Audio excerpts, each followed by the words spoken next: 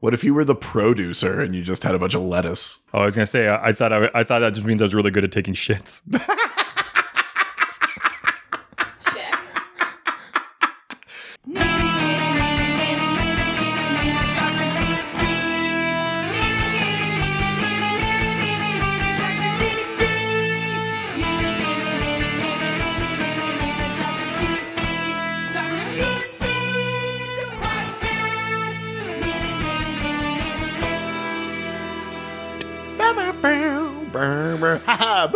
Welcome, residents, to the Dr. DC podcast. My name is producer Richard, and across from me is the doctor himself. Each week, we talk about the weird and wonderful world of DC while fielding questions from listeners like you. You're welcome. You know that you've gotten... Well, of course you do, because you've been communicating with my wife when I'm not around. And sometimes when you are. Yeah, and so telling her to play that fucking song. Yeah. And she does it in the mornings, usually on the weekends. Yeah. Well, do you know what's great about that, though, is that that's not usually when I tell her to do it. No. She waits She's better at picking the moment. Oh, yeah. This is a good partnership, I think. I don't like this at all. Speaking of things I do like, though, we got a review. Yay! On Canadian. Is that it? Did we do it? We did. We made it. This is 30. Holy fuck. I know. We did it. Right, but we did it just before iTunes was abolished. Yeah. Yeah. But so long reviews. No, I think they're going to transfer everyone over. That's written an iTunes review. Go to the new platform. Facebook. Go to Stitcher. No, they're getting a new music platform. They're just getting a new podcast platform, and I'm pretty sure that the metadata is going to get transferred over. They're not stupid enough to just get rid of it and bring in a new thing. Do you know what?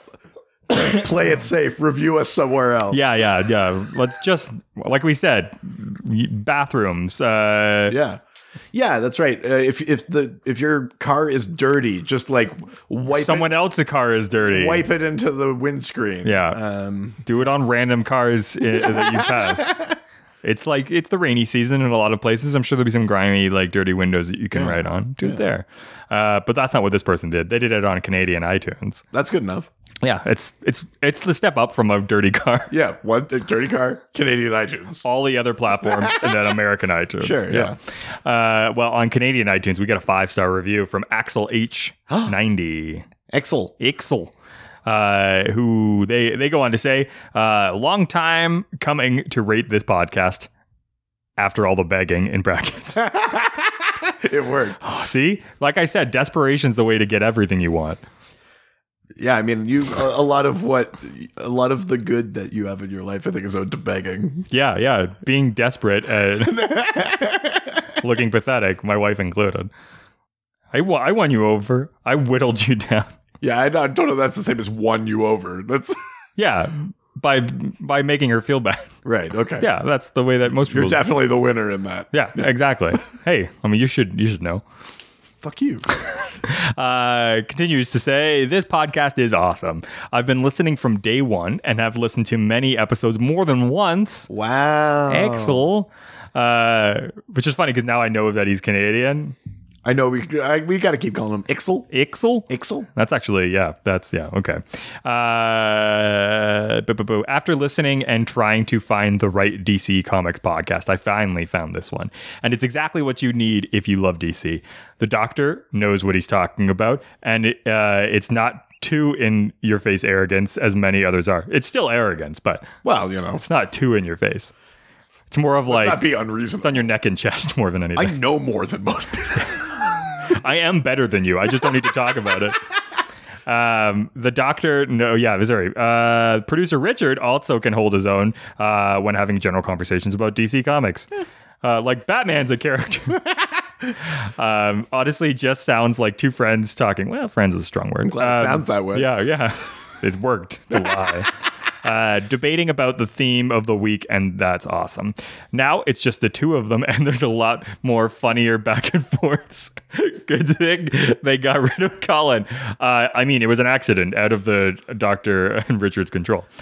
Obviously. Why would you? I don't even know why you would have to say that out loud. It's weird to say it because it almost implies that something nefarious or deliberate or some sort of carefully constructed plan was executed. Like, do that you know may how have involved, breaking into a Zeppelin storage yard late at night. Do you know how much months of work would have to go into something like that? Carefully finding babysitters and then meeting You at have like the time the guard shift changes. Yeah. And, hypothetically. You can read it all in my book. If I did it, here's how I would have done it. If I blew up Colin in that Zeppelin. Yeah. Goes on to say, honestly, if you're looking for DC conversations every week, this is the only podcast to listen to, hands down. Hell yes. Fuck you, all the other podcasts. Also, check out their Patreon. Well worth a listen for all kinds of general geek topics. You guys are awesome. Keep doing what you're doing. And most importantly, thank you for doing this podcast week in, week out. We all love it. Also, buy their merch. Buy our merch. So many great little shouts there. Oh, yeah. Thank you, Axel. Ixel. And you did it. You got us there. We've been edging for months, but now we're there. Axel got us there. We have arrived. I wanted him for so long, and he finally got me there. Yeah. Thanks, Axel. We can do it together. But what this means is now to help me. No. Hey, I'm a giving lover. I'll help Axel get there now. Yeah, I reciprocate. Yeah, now we're gonna help get you to our video episode. Yes, I mean you're not in it, but no. But I just mean like you'll get to watch it. Yeah, I mean I'm not that giving him a lover. I need to specifically be benefiting. Oh yes, but there's no news there. But there is news. There definitely online. Is news. I just looked over at your wife and she seems unfazed. Yeah, no. By this revelation. If anything, she's asleep now. Let's go on to the news. It's a thing that you can do.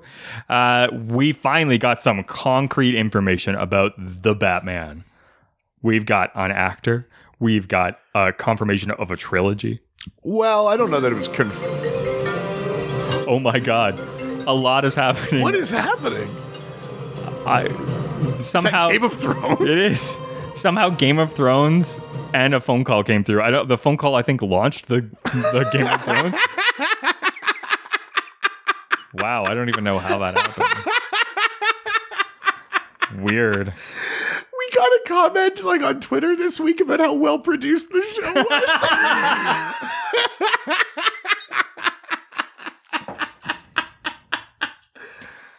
Holy shit. Wow, that's a thing that phone call is coming. Am I right? And so am I. Thanks, Axel. Game of Thrones joke. Yep. But yeah, we did. Matt Reeves confirmed that it was a trilogy. Oh, well, hot damn. Yeah, we got confirmation that it's a trilogy and that sparkly vampire Robert Pattinson is our Bruce Wayne Batman. He's our Bruce Wayne Batman.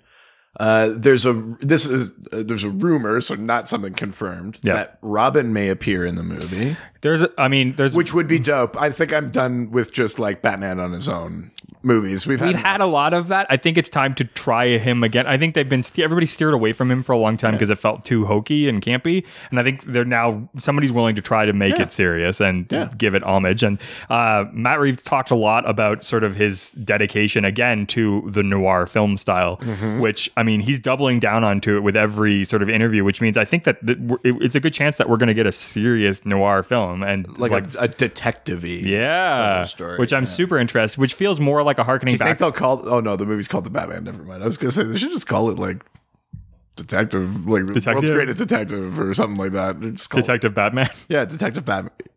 Detective Batachu. Peak Batchu. DC execs. I'm sorry. I'm so sorry. Yeah, but no, it was really interesting. He basically was quoted in saying it's very much a point of view a driven noir Batman tale. It's told very squarely on his shoulders, and I hope it's going to be a story that will be thrilling but also emotional. It's more Batman in his detective mode than we've seen in films. The comic have a history of that. He's supposed to be the world's greatest detective and not necessarily been a part of what the movies have been saying so far. I'd love for this one. I'd love this one to be where we go on a journey of tracking down criminals and trying to solve crime. It's going to allow the characters have an arc so that he can go through a transformation. Nice. Which is awesome. That sounds... I dig it, yeah. It's saying all the right things.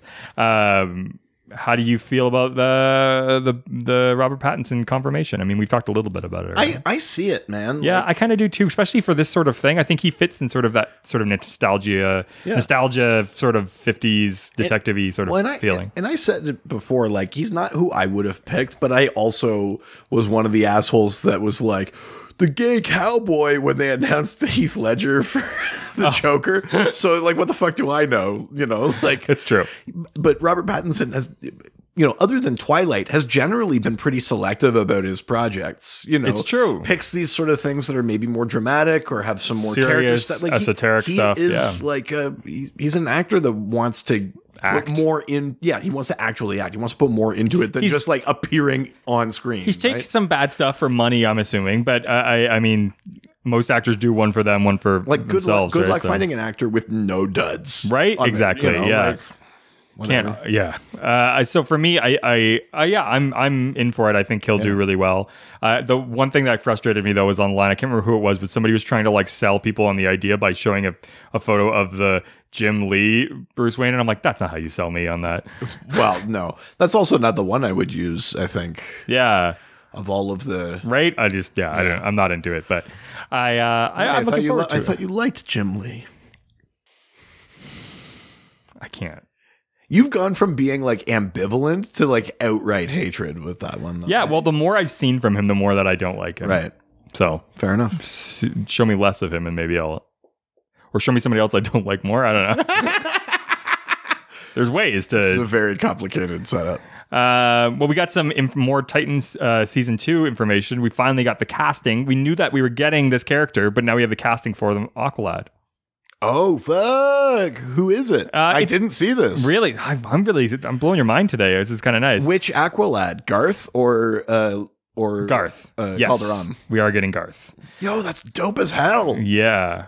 It basically says fans of Calderon, the Aqualad from Justice, might be disappointed to learn that Titans is going to be the original Garth. Yo, that's dope as hell, though. Right? This guy's not a huge actor. His name's Drew Van Acker. His name is Drew Van Actor. What's your name? He's just two kids in a trench coat that walked into WB. Was like, well, we can audition. I mean, I can audition. I don't know what he's been. So he's been in a lot of like he was in the Pretty Little Liars show. Okay. He was on this something called Devious Maids. 2017's Training Day show. Oh, okay. Yeah. Not a huge actor, but I think that you can see here. I think he fits the sort of look. Yeah, I can see it. Yeah. Yo, that's dope. Nice. I mean, season 2 is going to have so much stuff in there. It's going to have like my wife's checking about. Do you approve? Yeah. Okay. That's okay symbol from. Yeah, I would say that was producer 7 Jessica. out of 10 thirsts. Yeah. That was like, I'm not parched, but I'd take a drop. I can have a drink. Yeah. Yeah. I can have a drink. We're getting so much in this season, though, because we're also going to get Con-El, Superboy, Crypto was in that post-credit scene. We're getting Deathstroke, Ravager, Jericho. We're obviously going to get more Trigon. They're like, we did the first season, and this like quiet little road trip, and now it's like game on. Now it's like, we know superheroes are out there because they're in this world. They talk about Batman. Like, Batman is known because Beast Boy says, like, holy fuck, you're Robin. We know in Doom Patrol, the Cyborg wants to join the Justice League. Like, that world is out there. So it's kind of cool now that they're just like, you know what? It's happening. Yeah. But I mean, hopefully it's the right choice. Hopefully it's not too much. They can handle it. They did such a good job. I'm going to give them a pass to see how it goes, and hopefully. And we're almost certainly going to get more Donna Troy. Definitely. Like, she's kind of in there. But she's been doing a bunch of combat training recently, so I'm curious to see maybe this is a more physical season where we're actually getting some fight. Kind of hope that at some point this season, everyone manages to come together. Like we got Hawk and Dove back in the mix. Yeah, because they're kind of in and out in the first season, so it'd be neat to get an actual team. Yeah. Still have the 4 as the core of it, but it'd be pretty dope. Yeah, I mean, think. Teen Titans expands and contracts. Why not? I'm up for it. I'm looking forward to it. I think it's going to be really good. Yeah, me too. Batman author Tom King to co-write New Gods movie with Ava DuVernay. Yes. It's a weird headline to call him Batman author in that context because he's the guy that wrote Mr. Miracle. Right? Yeah. But yes, he's currently writing Batman. But yeah, Tom King was the guy behind Mr. Miracle with Mitch Gerads on art. But Tom King has been hired to co-write, the New Gods movie with Ava DuVernay. So, I mean, I think that says they're going to be drawing a lot on Miracle Man, on Mr. Miracle, yeah, Mr. Miracle, sorry, yeah. And I think it also means that they sort of trust his interpretation of maybe the relationships in the New Gods. Like the New Gods is such like a big, vast corner of things. There's lots of different. It's like how the X-Men is in Marvel, right? Where it can pretty much exist on its own if you wanted it to, because there's so many characters, so many relationships, so much of their own stories that like, then when you add them into the full Marvel, you're like, holy fuck, there's a lot of people in there. Yeah. It's the same thing with the New Gods, right? Like they can be their own contained thing, especially because they're on a different world. I'd rather if they were, yeah. But it means that, I think they're like, we like where you went with that. There's obviously more characters in this, but, if they're anchoring the movie around Mr. Miracle, Big Barda, maybe that relationship, then it would make sense to bring him in. And it's nice to see a superhero movie written by a comic book writer. Well, yeah, I think that matchup is good too, right? Like Ava DuVernay, I think will she's a good enough filmmaker that you don't go too far the other way, right? Yeah. When it's just like you put Jeff Johns in a room and he's like, here's all the great shit I made in the comics. Yeah. And you put it in a movie and you're like, this is a fucking garbage fire. No, yeah. Too much stuff. Why are we doing Parallax already? Like, yeah. But maybe having her in there because she's such an accomplished filmmaker, she could be like, great, I see where you're going. This isn't going to work film-wise. Blah, blah, blah, blah, blah. And they can work together. Someone with really intimate knowledge of the characters and then someone with a really intimate knowledge of how to translate that story to screen. And then, I feel really good about it. Yeah, I mean, female directors, comic book writers, a lot of the right stuff's going into this. Yeah. And, I mean, if you're pulling from Mr. Miracle's current run, jeez. Yeah, that's a great fucking story. That's made for movies, right? So... Yeah. Yeah, I mean, I hope it's not exactly that story because I know where the twists are, but even if it's just about how the characters relate to each other, because it's that weird thing where it's like this cosmic scale battle between good and evil, but then there's also scenes where like Darkseid has a carrot, like from a veggie tray, like it's like if it has that things that like, ground you, but like that sort of weird quirkiness, or like it's almost like the weird like code of honor thing, like. In that book, the female Furies come to the hospital when Barda is giving birth, and they like Bernadette hands him the Farin knife and says like, this is the only thing that can kill a god.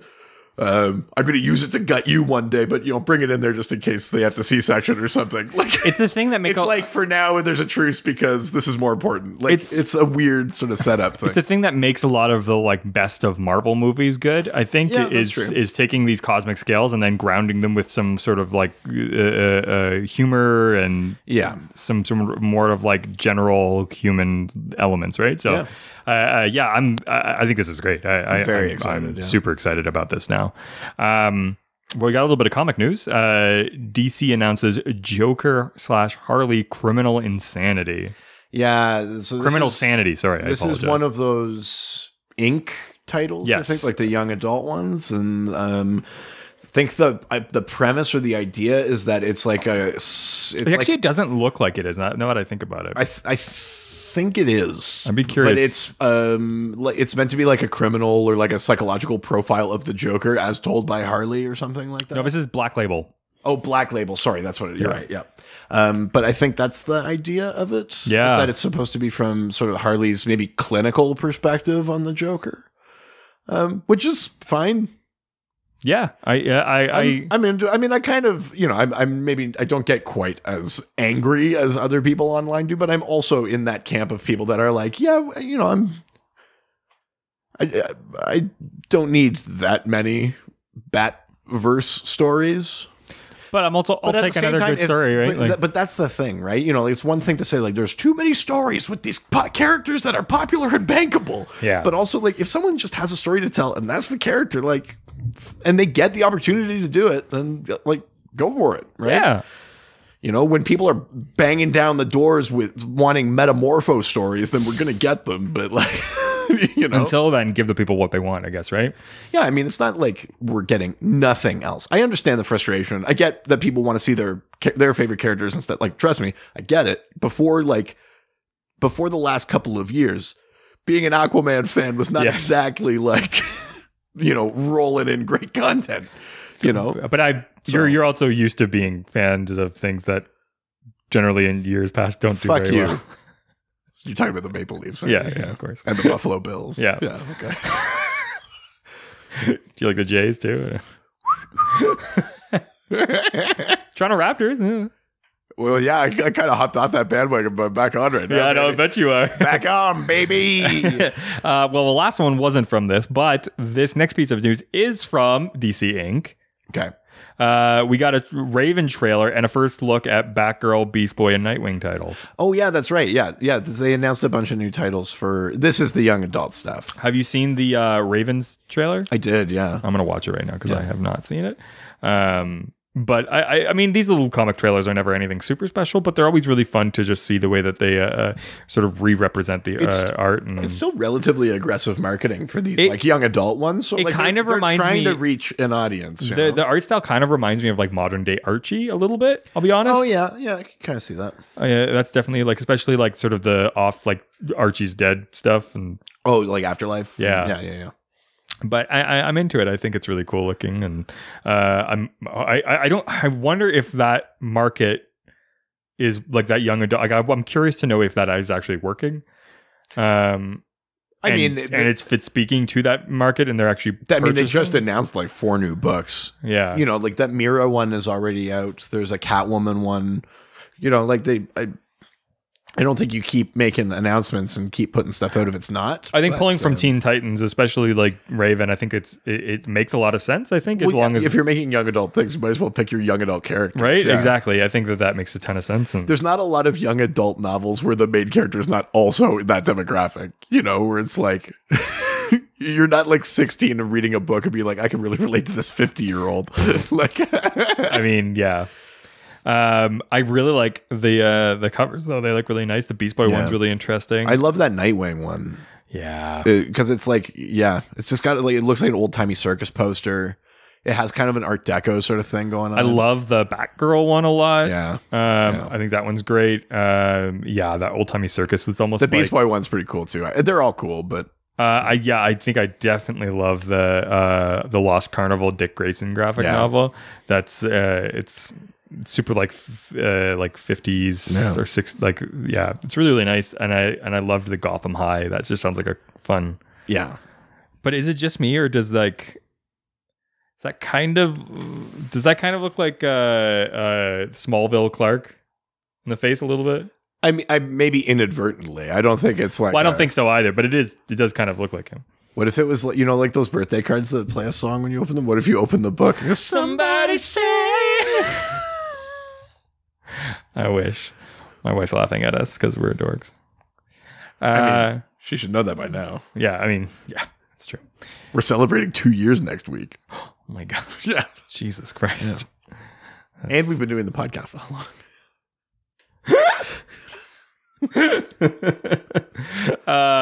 Speaking of trailers, not a DC, but Vertigo's The Kitchen trailer was released. Have you watched that yet? Yeah, it looks dope as hell. This is the one where it's set in Hell's Kitchen, and it's like the wives of like I think it's the Irish mob or something like that. They end up taking over the mob because the husbands are either like dead or in prison or something like that. It's one of the least like comic book stories. I mean, it's Vertigo, right? Yeah. So it's not capes and tights, but it's like a cool premise and stuff like that. I'm looking forward to that. And is it Melissa McCarthy's in that? She is, yeah. She's like, even in bad movies, she's always a good part of them, right? So I'm looking forward to seeing. I think it looks dope. Yeah, I think that's a movie that maybe needs a bit of love, a bit of word of mouth sort of push, because we haven't seen very much about it. I was surprised to know that it was already like about to come out. So yeah, I mean, if you're into DC Vertigo, if you've read The Kitchen, or if you even just like think you might be into that premise, like go check it out, support it, because it would be cool to see more of those kind of stories being told too. other comic book adaptations that aren't just superheroes, right? Like, I think that'd be cool. Yeah, definitely. And the last piece of news, a little bit of TV, a little bit of comics here. Krypton gets a digital mini comic ahead of season 2. I'm so excited for season 2. Did you see the comic? I haven't seen the comic yet.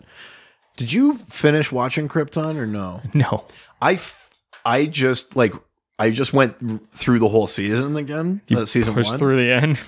It's so good. Really? It's so good. I love Krypton. Sell me on it.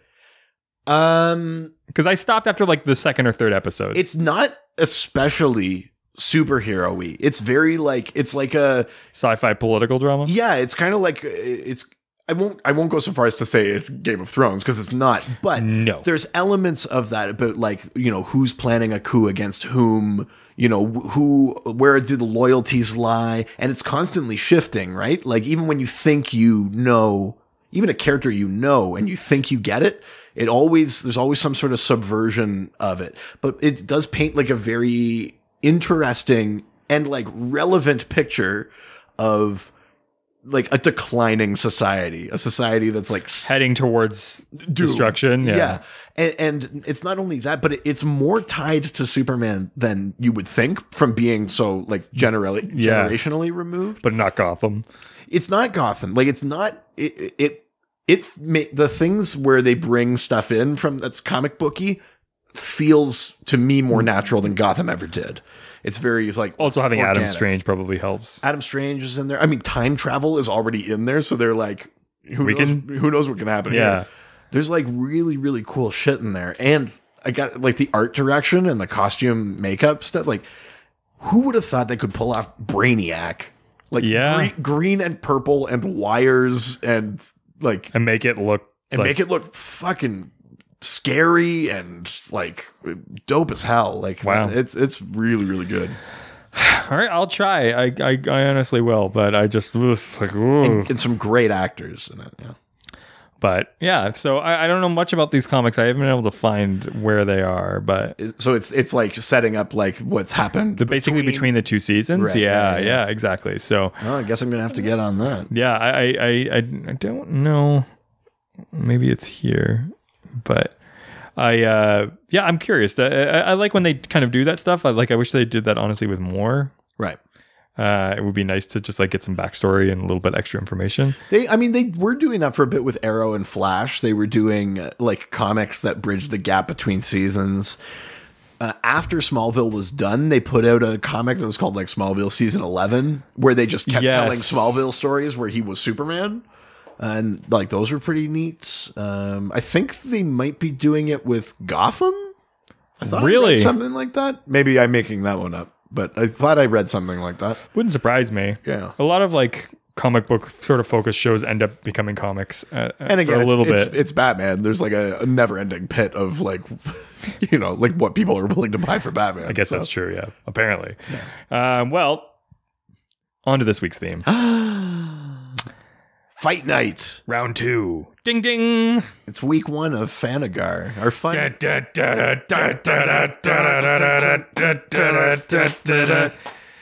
bing. Round 2. Yeah.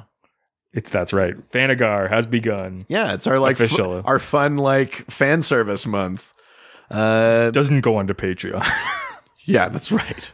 You gotta wait till next year for that. Yeah, where we plan it better because we didn't think about that until just now. We're gonna plan it better. Yeah. Plan it. How good are we gonna plan it? You're gonna watch us plan it. We're gonna plan it so good. We're gonna plan it together. But last year we did a Fight Night episode because that's the thing that we sort of steered away. We generally steer away from, which is just like who would win a fight type questions. Yes. We don't really do that. No, but it is fun to do. It is, yeah. So we did that. It's a thing that we did as kids, I think, a little bit, right? Totally. So. I mean, it's technically a thing I do as an adult. I just don't do it so much on the podcast. Yeah, but online, I'm constantly weighing in on like who would win in a fight. It's usually you and your father. Yeah. Yeah. And now I would win. You hear me, old man?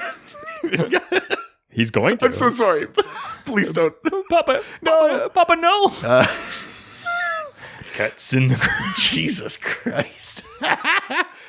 But last year we had people submit like fight matchups. Yeah. This person versus who you want this us person. to talk about. And we went through them. There were a ton of fun ones. Yeah. This year we thought we'd switch it up a little bit. We said just submit a fighter and we will randomly select the matchups. So we don't get like time to prep arguments or anything like that. We're just going to pick fighters and decide who would win.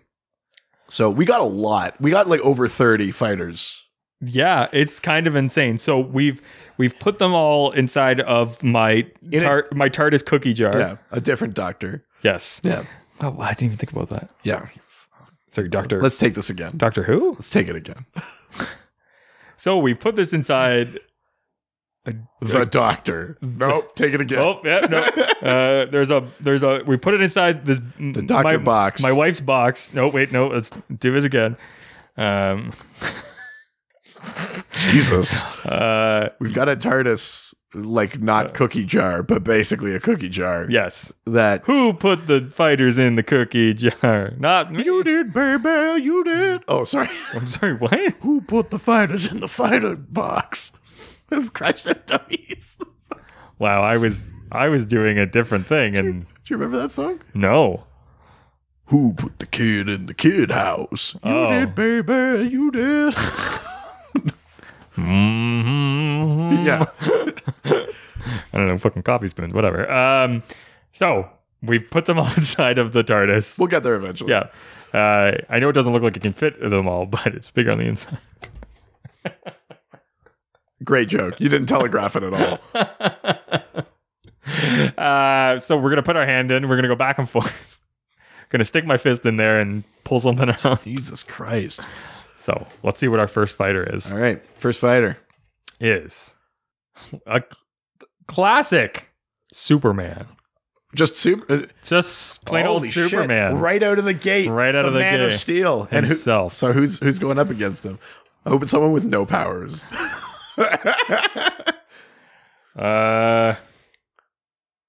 Against another man, Starman. Oh. Jack Knight. Interesting. All right. Jack Knight, Starman. Now you know Superman. Do you know I don't know Starman, no. So the Jack Knight Starman. Starman waiting in the sky. That's the one. Yeah. He'd like to come and meet Jack Knight's father was the original Starman, like a Justice Society member. A Golden Age hero who was Ted Knight, the Starman, who had a thing that was originally called the Gravity Rod, then became called the Cosmic Rod. I know all about that. It was basically... I didn't think I got the names out of the box. That's what you give to Cosmic DM. Oh, yeah! Oh, you're going to get it now. Give the old Cosmic Rod. That's right. Jesus. You set him up. But basically it would like take in energy from the cosmos, from stars. And it would allow him to fly. He could shoot energy, different things like that. So then when Jack Knight didn't want to be Starman. His older brother David became Starman and then was killed. But then Jack Knight sort of falls into it, like has to become Starman. But he loses the Cosmic Rod, and he has to use like an earlier version that was this big staff. And so it has many of those same properties. It can take energy from like stars and from the cosmos. He can fly, he can shoot energy, he can, like the staff itself is good as a weapon. He himself has no powers. He has to have the staff. This is interesting. So Starman versus Superman. So what do you think? My first inclination is that does he take the power away from it? Because if he pulled the power out of the sun. Oh, I see what you're saying. I mean, I don't know that it's quite that literal, but if it's a comic book, I think you could maybe make the argument that he could draw some sort of cosmic. If he pulled the energy out of there, because I mean, if he shot him with it, it wouldn't do anything. It would make him stronger, then he'd get his ass kicked. But if he just pulled the energy out and then just kicked the shit out of him, technically that could work. That's interesting. I think even in that circumstance, you don't fully depower Superman, but maybe you bring him down to a level where he can't just like punch you into oblivion. But the problem is, he can't use the rod against him because it's powered by the sun, and that's a thing that would just strengthen him. He couldn't use the energy, and maybe you could just like rod him. Just give him the rod. Yeah. Cosmic rod. Yeah, 12 inches of rod. Right, just for Superman. Jesus. That's an interesting premise. I think you can reasonably do that in a comic book. Yeah. I think that makes sense. I was just going to give it to Superman because... Well, I made it a little more interesting there, Pops. Jack's not exactly like a very practiced hero. Like, I think all it takes is like, just heat the rod up a little bit with your heat vision. And he would just drop it for a second, then you like fly him into the moon or whatever you do. Like, realistically, Superman kind of always wins, but this is a way that might be able to. I think that's pretty interesting. I like that. I like that. Richard gave it to Starman. I'm going to give it to Cosmic DM next. He gave it to him. Yeah. All right. He's the doctor's got my wife's box in his hands. He's opening it up. She's putting his fist inside. She's never ignored you more. I think you're quite wrong. First one. Another classic. Yeah. Batman. The Dark Knight himself. Wow. Holy shit. Versus. Ooh, Kingdom Come, Captain Marvel. Whoa. AKA William Batson of Earth 22. So what do you think? Well, this to me is a much closer, even though like Batman has no powers, it's a much closer one than the Starman Superman one to me. Yeah. Well, I mean, because Captain Marvel in general, yeah. Well, but it's Batman. Oh, yeah.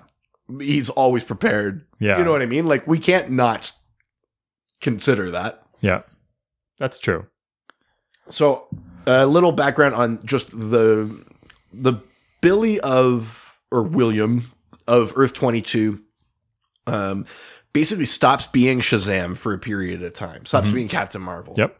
And gets a little bit manipulated / kind of brainwashed by Luthor. And almost when he does become Captain Marvel again, he almost inadvertently he kind of almost starts a war. Because he's sort of fighting on the wrong side between these different factions of like older generation heroes and then these younger heroes that like kill people and stuff like that. But there's a couple of things that like he's faster than Superman in that book. Well, really? Yeah. He beats Superman to like a nuke and stops it, like detonates it in the sky and sacrifices himself. But he's faster than Superman when he does that. He goes toe to toe and I'd say wins out of the two. I'd say he's probably more powerful on that Earth than Shazam is on Prime Earth. Or more powerful, probably, than even Captain Marvel on Earth 5. Which, I mean... On the Captain Marvel Earth. I think that's giving Superman a run for his money, too, then. So yeah. Now, Batman is very smart. I mean, Superman does manage to, like, outmaneuver Captain Marvel a little bit. You know, Captain Marvel's calling down lightning and hitting Superman with it, but Superman manages to make it hit William. You know, make him hit Billy. Like, he's not impervious or anything like that, but he's extremely powerful. I'm tempted to say that because it's magic based, Batman might not have as much up his sleeve as he would with Superman. Superman is science, right? So you can like recreate red sun energy, or you can have kryptonite, or you can, that's ways to beat Superman. But that's what you could do with Superman because he's like a sciencey power. But with magic, Batman doesn't really have magic in his arsenal. It's not like it's like I made a pellet that is magic. No. Or like an anti-magic ray or something. Exactly. Yeah. Like maybe he could have some nth metal something because that sort of disrupts magic. But even at that, I think Captain Marvel's kind of got the edge there. Definitely. I think I'm giving it to Kingdom Come Captain Marvel. Wow. I think he's too fast, too powerful. Too furious. And too furious, certainly. But I think also Batman just doesn't have enough contingencies. That being said, I think he would if something happened in the fight and he got turned back into William, Batman would capitalize more than Superman. Well, I mean, Batman... He might Rumpelstiltskin him or something like that and get him to say his own name and... I don't know how you can convince him to say Shazam. Like Billy knows how his power works. Just what's that Shaquille O'Neal movie? He's just like, hey there, Alakazam. He's like, my name's Shazam. It's not though. It's Captain Marvel. Well, yeah. He has to say Shazam though. Yeah. I don't. What's the thing you say? Nah, nuts, you got me. Yeah, the only thing I could think of is, well, I mean, that's not really the context of the fight, but I think Batman would need to have some sort of magic implement given to him, or he would have. I feel like he'd find a way. He needs Wonder Woman's lasso. He needs, like, I don't know, some artifact or something to be able to counter it. Somebody save! Oh, sorry. Yeah, wow, okay. Two different directions there. God, we're on the same page anymore. I'm giving it to Kingdom Come Captain Marvel. Yeah. What about you? When you give it to him, it comes kingdoms. I would say Batman. You're saying Batman? Yeah. And why's that? I just think that he would find a way. He has enough connections with like magic people. He's just too determined, too smart, too rich to not win. Yeah, exactly. That's fair. It's capitalism, baby. You're always supporting the 1%. Goddamn right. As being one of them.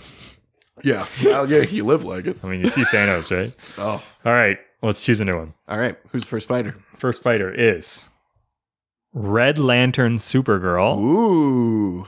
We're getting some real heavy hitters off the get-go, eh? Versus Lucifer Morningstar. Oh, shit. Satan himself. What an interesting combo. Well, okay. Well, let's go over it. Yeah. We'll talk a little bit about Red Lantern Supergirl. Sure. So in the New 52, there's an arc called Red Daughter of Krypton. Yeah. Where because of the sort of angst and rage and all of these sort of negative emotions that Kara feels, she's chosen by a Red Lantern ring and inducted into the Red Lantern Corps. Yeah. So not only does she retain all of the powers of Kryptonian, but initially when you become part of the Red Lantern Corps, you're sort of like animalistic. Like you sort of lose some of your consciousness. You're just rage. But you get some well, you can't really construct, but like beams and things like that. Because the idea is that your rage is so intense you can't focus on a construct. Yeah. But, the sort of beams, flying, going through space, energy sort of stuff you get with a lantern ring. Red Lanterns also have the ability to basically like vomit like this blood plasma, like acid. Jeez. So you can do that. And then in the case of Supergirl, eventually she's brought to Ismalt, the Red Lantern planet, and a sort of blood ritual is performed, and she gets her her consciousness back. Wow. But she's still rage fueled, but she can then actually talk and reason and stuff like that. So now Vertigo's Lucifer. So Lucifer Morningstar is the actual Lucifer. Yeah, he doesn't really have a lot of the former Lord of Hell. Doesn't have a ton of abilities. He has he can basically speak and convince people to do things based on what their deepest desires are. He is extremely persuasive. Yeah, he could fuck Supergirl. He's really good at that.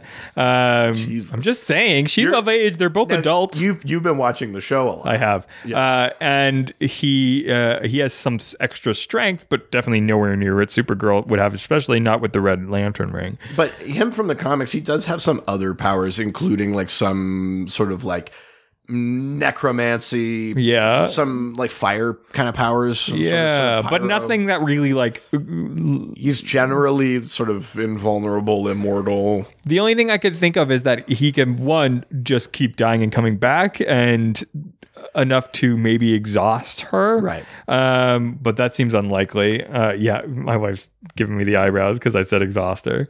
Yeah, you know it. It's my wife. Give her the old morning star. Moaning star, more like. Oh, that's your boy. I love it. That's too far for you, though. Jesus. Stupid. Oh, I apologize. It wasn't good enough. Just like me. I think that he could maybe convince her to like harm herself based on just being like charming and convincing. He could get her to do something that would put her in like harm's way, like in a kryptonite cell or something. I think he does have some sort of he could possibly be persuasive, but I think the thing with that they also have to be weak-willed to fall underneath that. And I think the thing with the Red Lantern ring is that the rage is so strong that I don't know how easily detoured from their course they can be. Like it actually might be strong enough to like serve as will. Yeah. And some of those extra powers of the Red Lantern Corps come from like a form of magic. It's not just really the red light of rage. There's also this sort of like ancient blood magic is sort of part of the ring. Yeah. Basically what the ring does is once it's on you, it starts pumping like the red light of rage in your system. Like you don't even have blood anymore. Yeah. Like it stops your heart. There's like a magic component to it. So I don't know that she could actually like end Lucifer.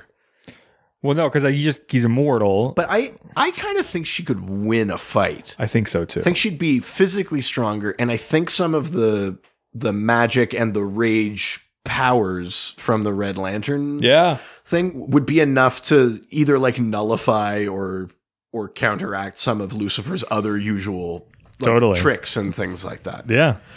You know, like Kryptonians are crazy powerful as is in comics. Like if you were like, who would win, Superman or Satan? Like it probably be Superman. You know what I mean? Yeah. But so I think I'd give it to Red Lantern Superman. I would too. Yeah. Yeah. But damn, if I wouldn't hook up with Lucifer, right? I mean, you'd have no choice.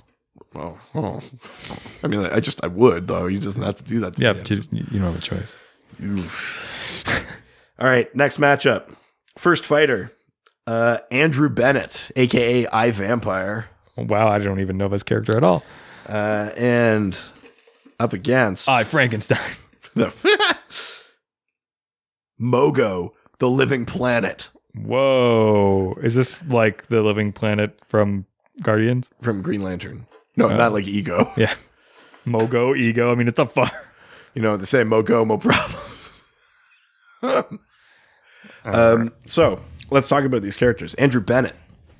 Just sounds like a guy that I went to school with, that name. He's from the 16th century. I went to a school with a guy named Drew Bennett. Was he a vampire?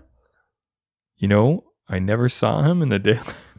Yeah, you went to night school for 4 years. It's actually night court. So he's from the 16th century, bitten by a vampire, becomes a vampire. Spoilers. But he kind of does the True Blood thing, like doesn't consume human. Has sex with everything? Blood. Oh. That song. I could never watch the full intro all the way through. I love that song. When you walked in, the air went out. And everything filled up with doubt. Don't know who you think you are, but I know the night is through. I want to do bad things with you.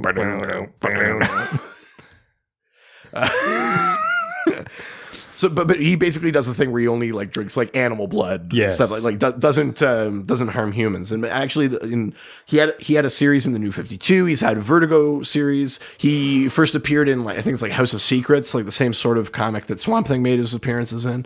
But basically, Andrew Bennett is like a benevolent, vampire that's why the eye? I think that was just the name of the stories. Because he doesn't call himself I Vampire. I think it was just the stories were called that. He talks like a caveman. I Vampire. Or he's just saying yes. Or he's being like, "Are you a vampire?" He's like, "I Vampire." or he specifically just stalks people through the internet. Yeah. Yeah, he's an app. Yeah, he's an internet predator. There's a different predator on this list of fighters that we're going to get to later, so we don't need to go there. Well, it just means another time that I can do it. All right. But yeah, so essentially, benevolent vampire. He has many of your sort of standard packet of vampire powers. Totally. The invulnerability, the speed, the heightened senses, the strength, all that kind of stuff. Who's the other one? Mogo. Mogo, the Living Planet, is a sentient planet. Who's a member of the Green Lantern Corps. Yeah, I feel like this is a pretty clear matchup. And being a living planet, he has like geokinesis. He can like move the soil and rocks on him at his will. He can change the weather. He obviously interstellar travel. He can just move around. He has like sort of fluoro like kinesis, can control like the plant life and everything on his surface. Mogo's an extremely powerful Green Lantern. He has a form of telepathy, which is the way he communicates. He doesn't speak. It doesn't go like, he has a form of telepathy, but that also is how he's the member of the Corps that directs the rings to find new bearers. Basically, It's not an automatic process. It's Mogo that does it. Wow. So that's his function in the Corps. He's also currently the Corps' homeworld because Oa is destroyed, or was. I'm not super caught up, so Oa might be back, but Mogo has basically been a home base for the Corps. Yeah. What do you think? So, a vampire versus a planet. Here's the thing: if he's on Earth, it's not like he can just crush himself against the Earth, because that would just kill a lot of people. That's true. Yes. And he's a Green Lantern, so he can't just kill people. Mogo does have an ability of gravity manipulation, and he's used it to pull people off other planets, but I don't think he can control it only one person. Get Bennett. Yeah, I think ultimately just Bennett's powers don't do anything to him.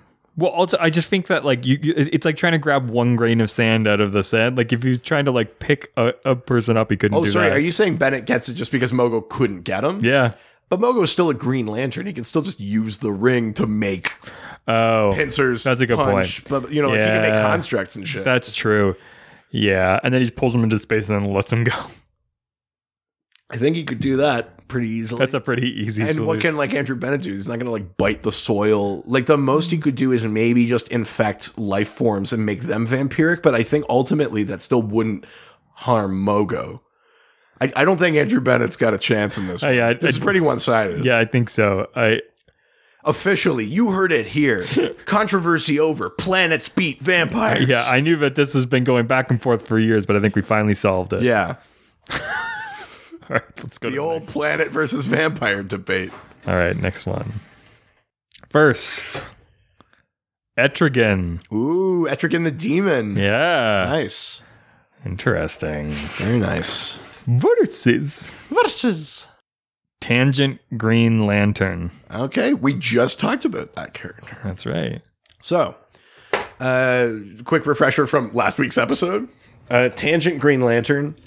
On the Tangent Earth 9, the Green Lantern isn't connected to Will or anything like that. She's got a lantern on the end of a sort of crook, and basically, she's holding Nixon, and he's holding the lantern, and then she puts the lantern down on a grave and can resurrect the dead until they finish their unfinished business, basically.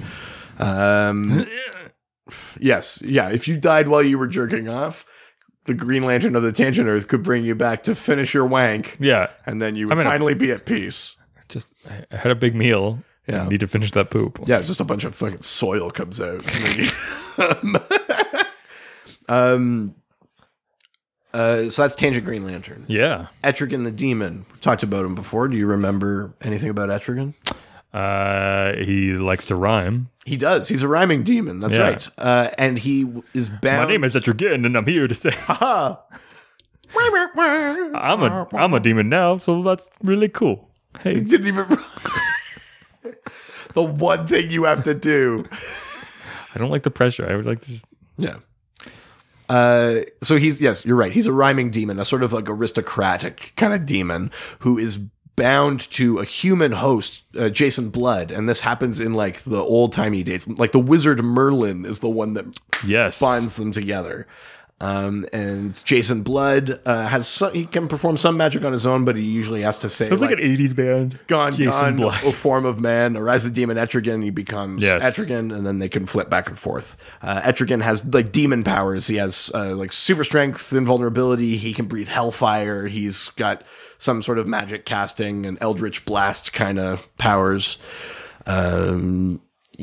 Versus then a Tangent Green Lantern, who's sort of also connected to that sort of afterlife and sort of spirit world and things like that. So who do you think wins in that fight? I want to say Tangent Green Lantern. Okay, and why is that? Why do you want to say that? Because you can pull out the undead, right, and get them to help him. Right. And just from a sheer numbers standpoint, I feel like he could just overwhelm Etrigan. Yep. Yeah, and I mean that Green Lantern has some other sort of like can travel through dimensions and has some teleportation abilities and stuff like that too. I think the trick for that one is it's like a game of evasion. Like that Green Lantern doesn't necessarily have a ton of like defensive powers, and Etrigan can breathe fire.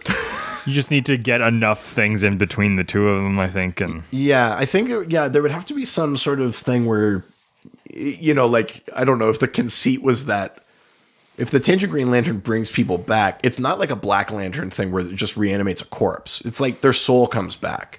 And we've established in some comics involving Neron and things like that souls are like currency in hell. And the more souls you sort of have domain over, the more your power, greater your power. So you could maybe make the argument that if enough people were raised or enough of the right people were raised, you could rob Etrigan of some of the souls maybe that fuel. If you could go to like that fuel him. If you could go to like a place that was like a battle zone for like a battle with Etrigan. Yeah, or something like that. Somewhere like a lot of people have a specific vendetta against him. Can maybe rob his power enough to force him to turn back into Jason or something. Yeah. And then at that point, I think he'd get the upper hand. I could see that. Yeah. I think this is almost like that Superman one where I'm inclined to say Etrigan just off the bat. Like I just think from sheer power, and, you know, based on like who's got what coming to the table. But I think like that, if you play with the power and be a little tricksy, then maybe you'd actually be able to do that. All right. Who's next? Holy shit. I like that one. Yeah. You're doing very well with this reasoning thing too. I don't want that to sound like too much of a surprise, but I thought you were a fucking idiot, man. You're a fucking dunce. First fighter, my man, Aquaman, my man, up against ding ding the Atom. Oh, Ray Palmer versus Arthur Curry. Knockdown, drag out, no holds barred. I think we both understand these ones pretty well. Yeah. The Atom, small, shrinking and shrinking power. Yeah. Aquaman, water, king of the seas, talks to fish. Yeah. Who wins this one? So here's the thing. If it's underwater, the Atom doesn't really have much of a chance. I don't know. He can breathe in like a subatomic universe. Oh, well then. I think that.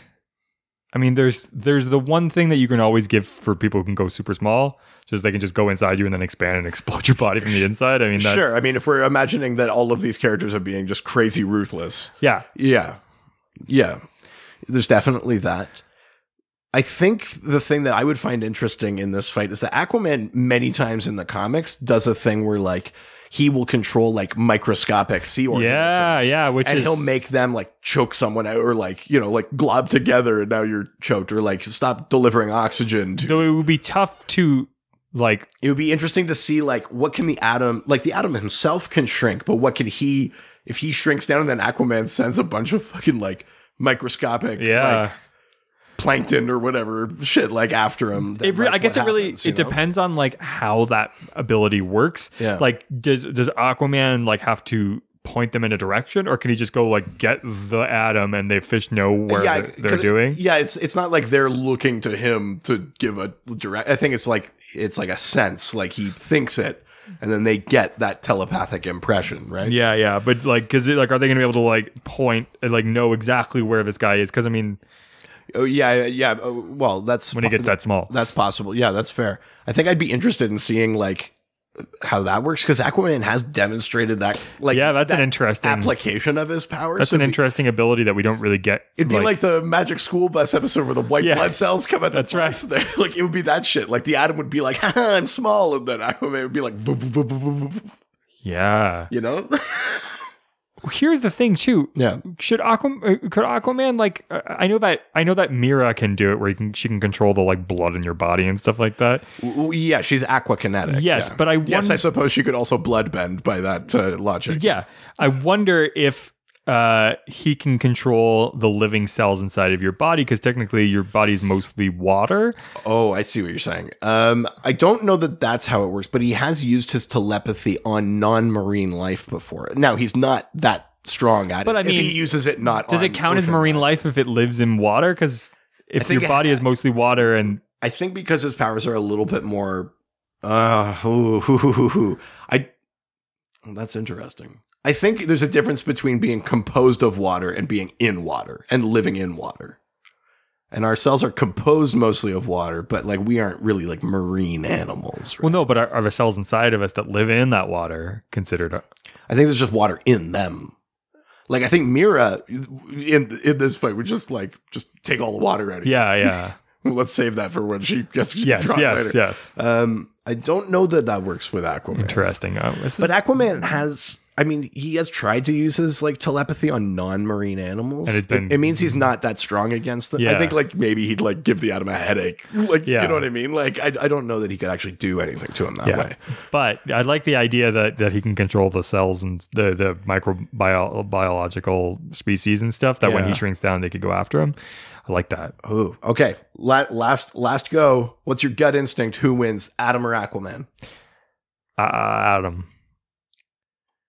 I think I'm saying Aquaman. Wow. Well, of course, I would think you would. I'm fucking loyal. Yeah. To my king. I feel like you're just talking about Jason Momoa now. Yeah. What are you talking about? My man. For life. I wish. All right. Let's next. Fucking kidding me? The Batman Who Laughs. Oh, Jesus. Oh, no. Oh, versus Ozymandias. That's actually a fucking crazy one. Yeah. All right. Ozymandias is the ultimate sort of villain in Watchmen. He was a member of the Watchmen. He's the world's smartest man on that earth. Yep. Adrian Veidt is his real name. He's exceedingly wealthy. Adrian Veidt. He's an expert basically in anything he does. From Edelweiss, no? Yeah, I got it. I was just moving on. Too good for you, eh? I get it. Sure. Yeah. Let's do that. You know why you come to this podcast? For the Sound of Music references? No, they come obviously for the chorus line references. Or Les Mis last time. Yes, oh yeah, that's right. 281 empty chairs. Fuck, what was I saying? Oh, right, Ozymandias. So Adrian Veidt, he's basically an expert at anything that he decides he wants to be an expert in, from multiple disciplines of science, from engineering to martial arts to just literature, business, basically anything. He's like a super Batman that way. He doesn't have powers, but he has incredible reflexes. He's in peak physical condition, and he's basically mastered anything he's ever tried. The Batman Who Laughs is a relatively new character. This is a Joker Batman. This is the Joker Batman from Earth minus... One of the most terrifying looking characters. Which maybe it's Earth minus... Well, I don't remember which one, actually. It's from a minus Earth, from the Dark Multiverse, one of these broken Earths. And on this world, Dark Knight's Metal, the Batman finally kills Joker. He has to do it. And he kills the Joker. And the Joker's sort of final thing is that in killing him, he infects Batman with basically this mutagen that makes him a Joker. Yeah. It overrides his morality. So he's Bruce Wayne. Like, he doesn't change his DNA. He's still Bruce Wayne. He's still the Batman with all of the Batman's smarts and training and strategy, but with the Joker's morality and insanity and just like not giving a shit. Yeah. And cruelty and all of that. So it's Batman and the Joker combined into one. He's maybe the most dangerous character in the DC universe right now. Although he's not necessarily showing it right now, but he's exceedingly dangerous. I mean, he almost succeeded in destroying the entire multiverse. Yeah. And there's a guy without powers. Yeah. You know, like, so they both, Ozymandias and the Batman Who Laughs, are like the character you would expect to be multiple steps ahead. Yeah. What do you think? This is actually a very crazy one. My instinct is to say that the Batman Who Laughs would win, just from the pure stance that he would be able to. He would basically make Ozymandias insane by basically going like, you can't beat me because you can't understand the way that I think, and that would make Ozymandias try to master being like the Batman Who Laughs, therefore driving him insane. It's funny that you say that because that's basically the premise of this current Batman Who Laughs series, is that he's still in Gotham and Bruce can't beat him. So Bruce gets himself infected and starts becoming him so he can think like him. Yeah. Which is essentially that. Like, he's sort of losing himself. There you go. Yeah. This character. I will say the Batman Who Laughs does have a physical weakness to nth metal, which is the 9th metal. It's sort of bound to sort of magic. Well, yeah, in a sense. Yeah. And things like that. It's one of the metals of sort of creation and the multiverse and that sort of thing. But beyond that, I think it's the Batman Who Laughs too. Ozymandias is very smart and very good, but even the cruelest thing he's done with the belief that it's less cruel than not doing it. Yeah. Whether or not he's right, that's what he believes. Yeah. Whereas the Batman Who Laughs is completely unchained. Yeah. From that sort of thing. Like, is cruel for cruel's sake. Like, you can't predict it. You can't outsmart it. You can't plot ahead of it. Because there's not like even the logic of like, what would you try to do to achieve this? You know what I mean? It's Batman without the code. Well, yeah, exactly. And the thing that Jessica likes the most about Batman, the code. Yeah. So we're both saying Batman Who Laughs. Yeah. I'm sorry, Dark Multiverse wins this round. He's just too unstoppable. Exactly. Yeah. Next. Which is almost the problem with that character, is like, I feel like in this current Batman Who Laughs series, it's like you went from almost destroying the multiverse to like, it's taking 5 issues and you haven't poisoned the reservoir yet. Like, yeah, like this shouldn't be this hard. Bring in Superboy Prime. Let's see those two. Oh. Could you imagine? I'm there. Who would win that? I really don't fucking know. I have no fucking idea. I'm tempted to say the Batman Who Laughs still, but Superboy Prime could just run and just punch him. That's what I mean, right? He's been known to do that. Yeah, that's true. Yeah. Sorry, Panther. All right. Name like Panther. What do you expect? Next fight. First fighter. Batman Beyond. Oh. Terry McGinnis.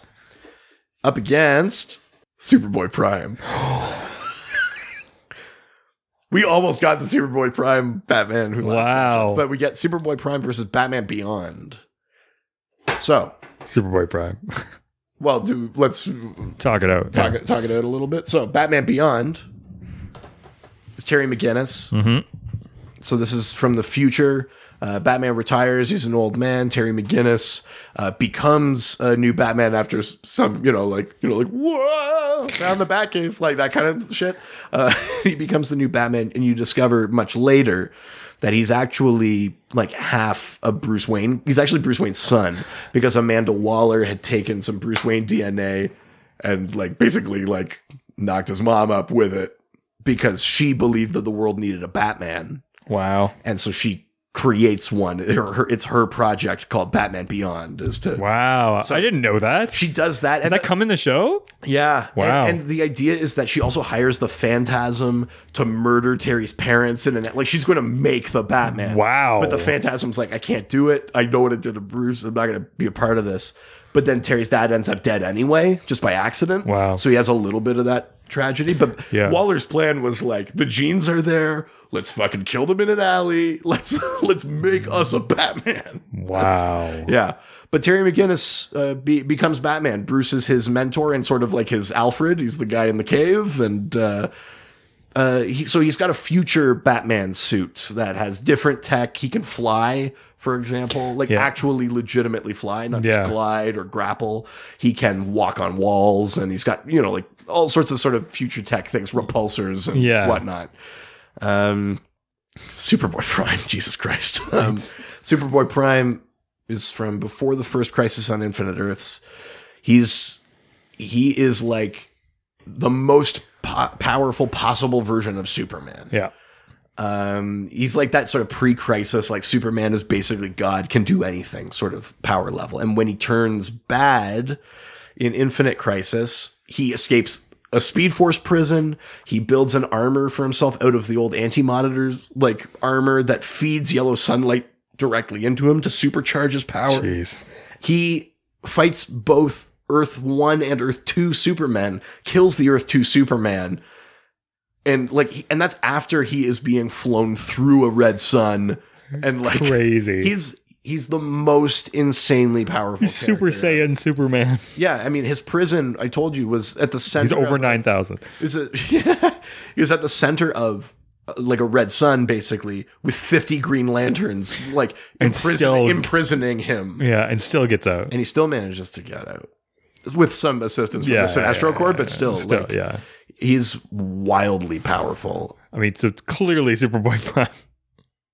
I think it has to. Yeah. There's literally there's no bit in Infinite Crisis where Batman beats Superboy Prime. Yeah, no. Like that's not even broached. And this isn't even full Batman. This is like young Batman. I think part of the reason that you brought him up last round was because it's that idea of like someone unhinged, like the hero, but unhinged. And once he turns bad, he really is unhinged. Like there's nothing to stop him from using his powers the way Superman wouldn't. Like Superboy Prime would not be above just like ripping the earth into. Yeah. And he could do it. He's destroyed whole universes. Like I'm sorry, Batman Beyond fans. This is just the luck of the draw, but like Terry can't do this. No. Like kryptonite's not enough. No. That's the thing, right? Bruce has got kryptonite. He's got good skills in that, but like Terry can't do this. No.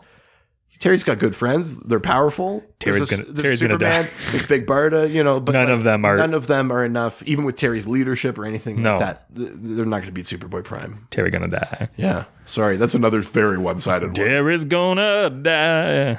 Oh, so sad. All right. First one. Teen Titans Go. Oh, the whole team. Yeah, the kids.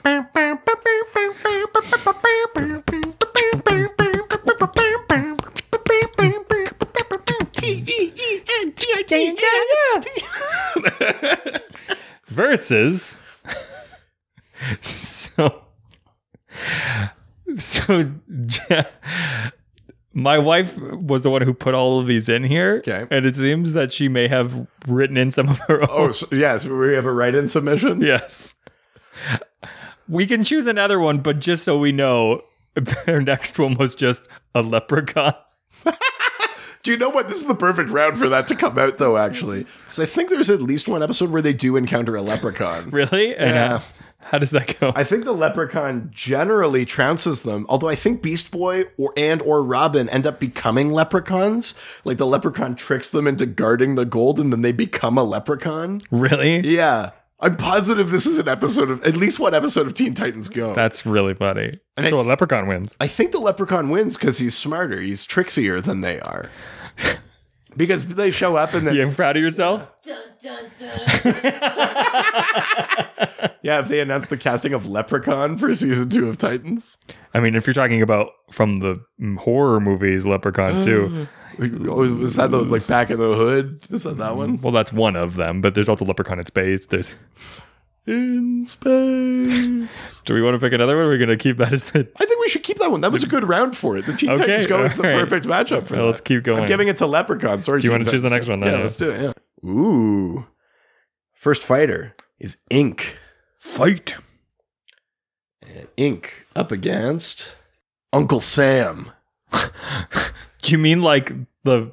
Oh, that's right. The American political, actual Uncle Sam. Jesus Christ. Okay, so let's go through the characters. Who's Ink? Ink is a Batman Beyond villain. Oh. She basically is like, I think of like Clayface's type of powers, but she is Ink. But she can sort of morph, shape shift, like turn into different shapes or blades, clubs. She can go through grates, all that kind of stuff, but she's made of ink instead of clay, basically. Which means that she's very difficult to fight. She's super agile. She is tough to actually like contain or hit. She does have a weakness to water. Again, sort of similar to Clayface that way. Yep. That's probably the easiest way to think about is that type of power. Uncle Sam is the spirit of the spirit of America. Like if you think of like the ideal spirit of America, not the current spirit of America. he brought to life. And basically, like, a dying patriot becomes the host for the spirit of Uncle Sam. And the more people believe in the idea of America, the stronger Uncle Sam is. He's got strength and invulnerability. He can sort of appear and disappear. He can change his size. That's a big power of his, so that he could grow. And he he has this sort of lesser useful power where he can sense, like, items of intense patriotism, like the Liberty Bell or like the Declaration of Independence or stuff like he can sense them. And do what with them? Well, find them. It's a shorter movie than Nicolas Cage's. Yeah, but, they're over there. There it is. But yeah, that's Uncle Sam. But the thing with Uncle Sam is if people are disillusioned with America, don't believe in it, or they've lost the spirit of freedom and, you know, individual success and just work hard and you can make it, then he loses his power and can dissipate entirely. Yeah. So he's from Earth X, Earth 10, where the Nazis take over, where he leads the freedom fighters. So what? It sounds like the movie The Santa Claus. It's a little bit like that in a weird way. Yeah. Yeah, I mean, you don't have to kill Uncle Sam to become Uncle Sam. You don't, like, put his pants on and then become him, so it's a little different, but everyone has to go, God bless America. He's coming back. Yeah, well, that would do it. Yeah. Yeah, so Uncle Sam versus Ink. In just straight fisticuffs, Ink has a bit of a tactical advantage. Yeah. You know, like, the ultimate move, again, if we're talking about just fighting with no Ruth, is just drown him. Yeah, I mean, but you can't drown America. Well, I think that's the counter argument. Is that, like, you might drown the body, but someone else will just become Uncle Sam. Because you can't. Yeah, I mean, climate change will drown America, but she could rewrite the Declaration of Independence. Because she's oh fuck. I don't. Just in case that was too quiet for you to hear at home, I need to repeat this because you just blew this wide open. The thought was that Ink, being Ink, could rewrite the Declaration of Independence or one of those, like, founding documents, and then that would affect Uncle Sam and the source of his power. Well, also, like, which is restrict him. That is a fucking crazy ass. That's so good. That's complete comic book. Congratulations. Logic. You just blew this wide the fuck open. I mean, yeah, and really restrict his powers because it'd be like, you can't do this, you can't do that. I mean, that's not what. He's like, that's not what America stands for. Yeah, the Ink. Yeah. Holy shit. Does Ink win on a technicality? I kind of think so. That's amazing. I was ready to give it to Uncle Sam. I don't even think it's a technicality. I think that's just straight up it. Yeah. That's amazing. Jess. Ink gives him the old John Hancock. Jess, would you like to replace Richard on the show? This is all I have left. She's taken everything else. Yeah, once that divorce goes through, she'll take the rest. Not if I get Ink. Yep. There you go. Next. I was going to say, should we take a break? Oh, yeah. The Dr. DC podcast will be back after this quick break.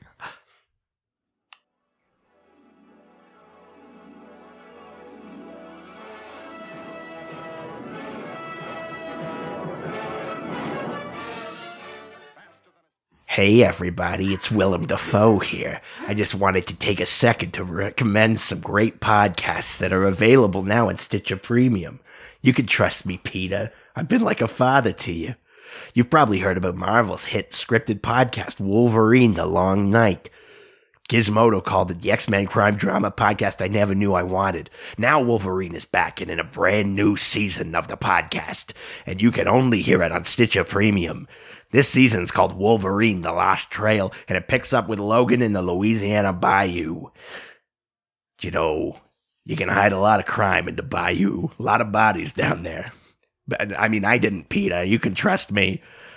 The story was written by comic book author Benjamin Percy. It stars Richard Armitage from The Hobbit or Hannibal or Berlin Station as Wolverine.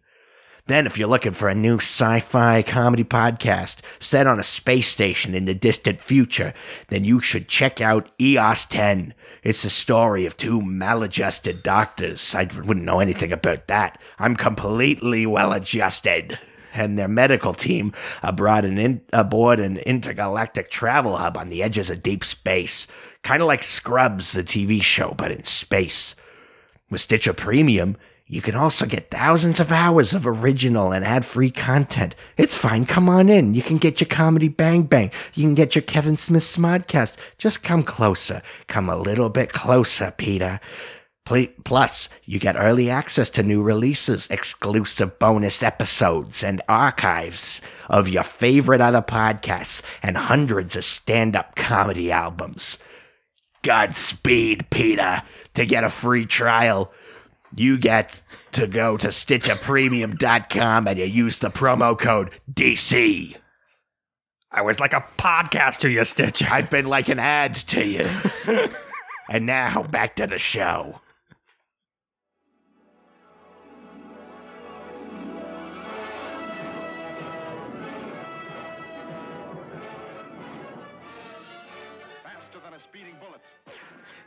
We're back. Hey! Oh! Hip hop hooray! Oh! All right, let's go. What's our next matchup? Beep, beep, beep, beep. News?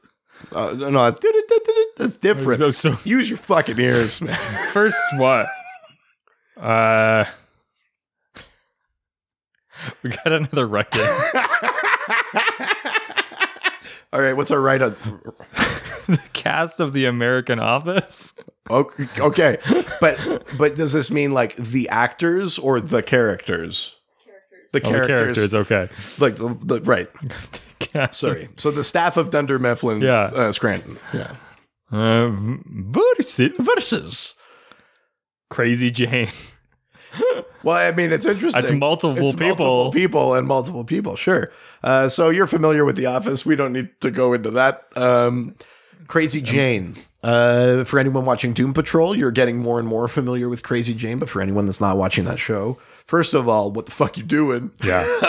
And secondly, it's okay. I haven't finished. Crazy Jane is basically a character with multiple personalities, like 64, but like different personalities, and each one has a different superpower. Not all have powers, but the ones that do, they're different from each other. Yeah. So as each character sort of comes to the surface, takes over, then those powers manifest. So some of the ones that are in comics or on TV, we've seen Hammerhead, who's super strong, basically. Silver Tongue, who basically makes words appear and turns them into knives and can throw them. Mm-hmm. There's one called Flamin' Katie, who basically fire powers.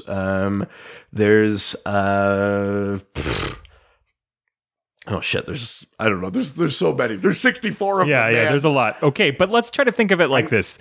The cast of The Office, if you were to say that they had abilities, you could say that like Jim was a master at pranks and tactician. Sure. Dwight is a combat specialist. Okay. Yeah, right. Yeah, you could say that, yeah. Yeah, right.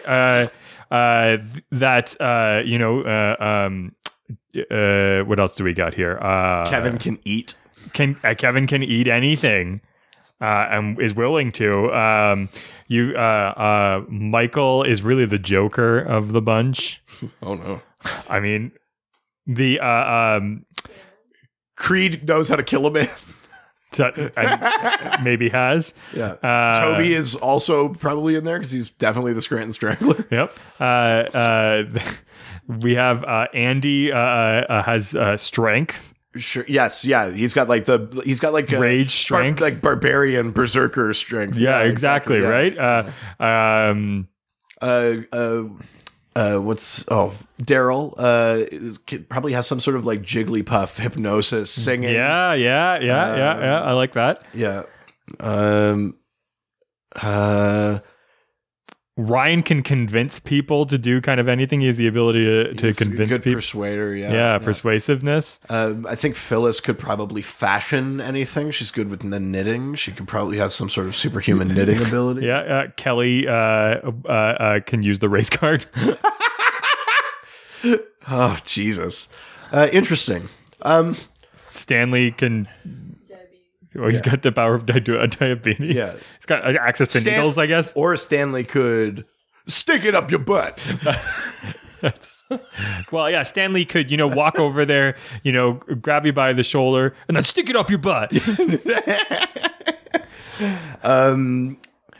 These are all kind of useful. Most of these are like tactile human skills. Like Jim could trap you in Jell-O. Which in a fight with some of the personalities of Crazy Jane would come in very handy. Here are some personalities against which these powers we've ascribed the office are completely moot. Yeah. Lucy Fugue has radioactive bones and see-through skin. So it just makes everybody sick from... Flit can teleport. Sex Bomb is a female personality that explodes when aroused. Wow. So there's that. Sex Bomb. It's Tom Jones. Yeah.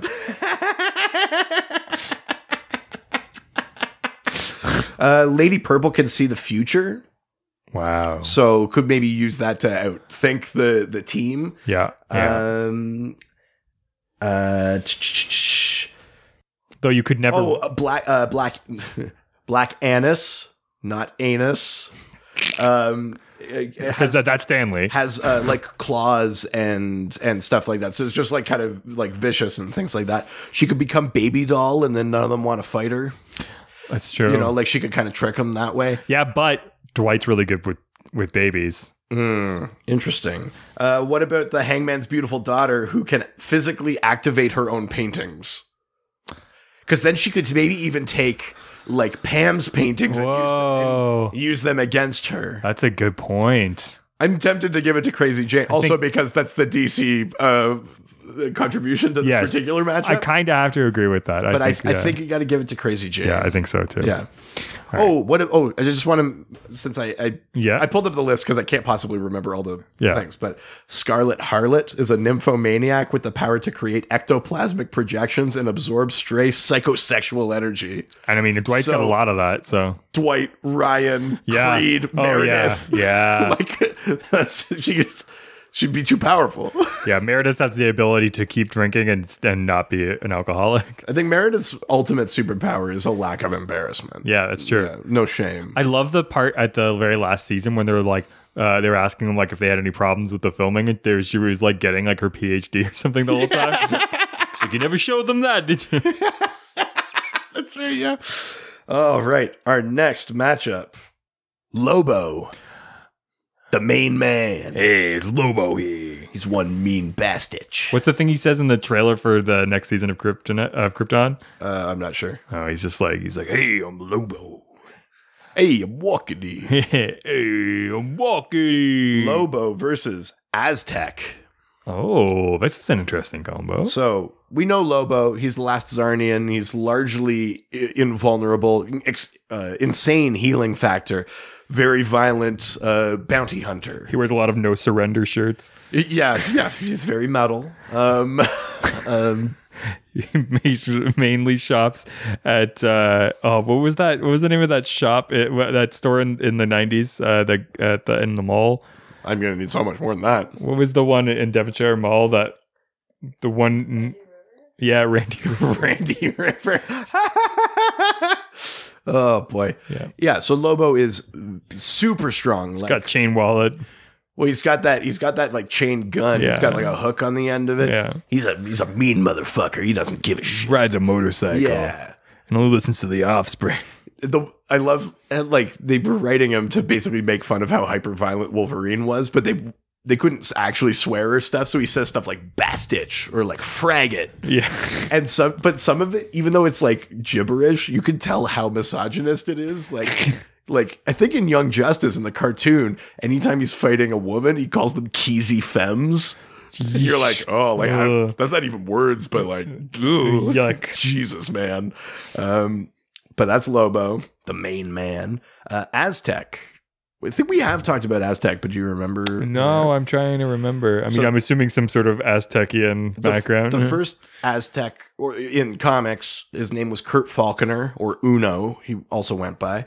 But basically, he inherits this helmet from an organization called the Q Foundation, which is basically the modern-day equivalent of the followers of the Aztec god Quetzalcoatl, who's the sun god.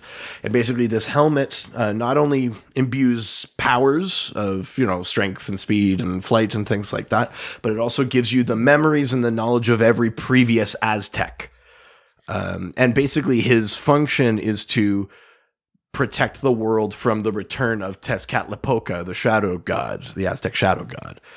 There's currently a new Aztec, a woman whose name I do not remember, who showed up in like Steve Orlando's Justice League of America and then showed up in Wonder Woman and stuff like that. But basically, yeah, Aztec has a lot of like energy projection powers, strength, speed, your sort of standard packet of things, but also, yeah, all of this sort of knowledge of the previous Aztec warriors. It's an interesting one. It's not like you're not going extreme in either direction, right? I mean, Aztec does have a secret weapon that Kurt Falconer used, which is like basically detonating all of the power in the suit and like a massive explosion. Also, Uno has the ability to break apart families in a single night. But yeah, that's right.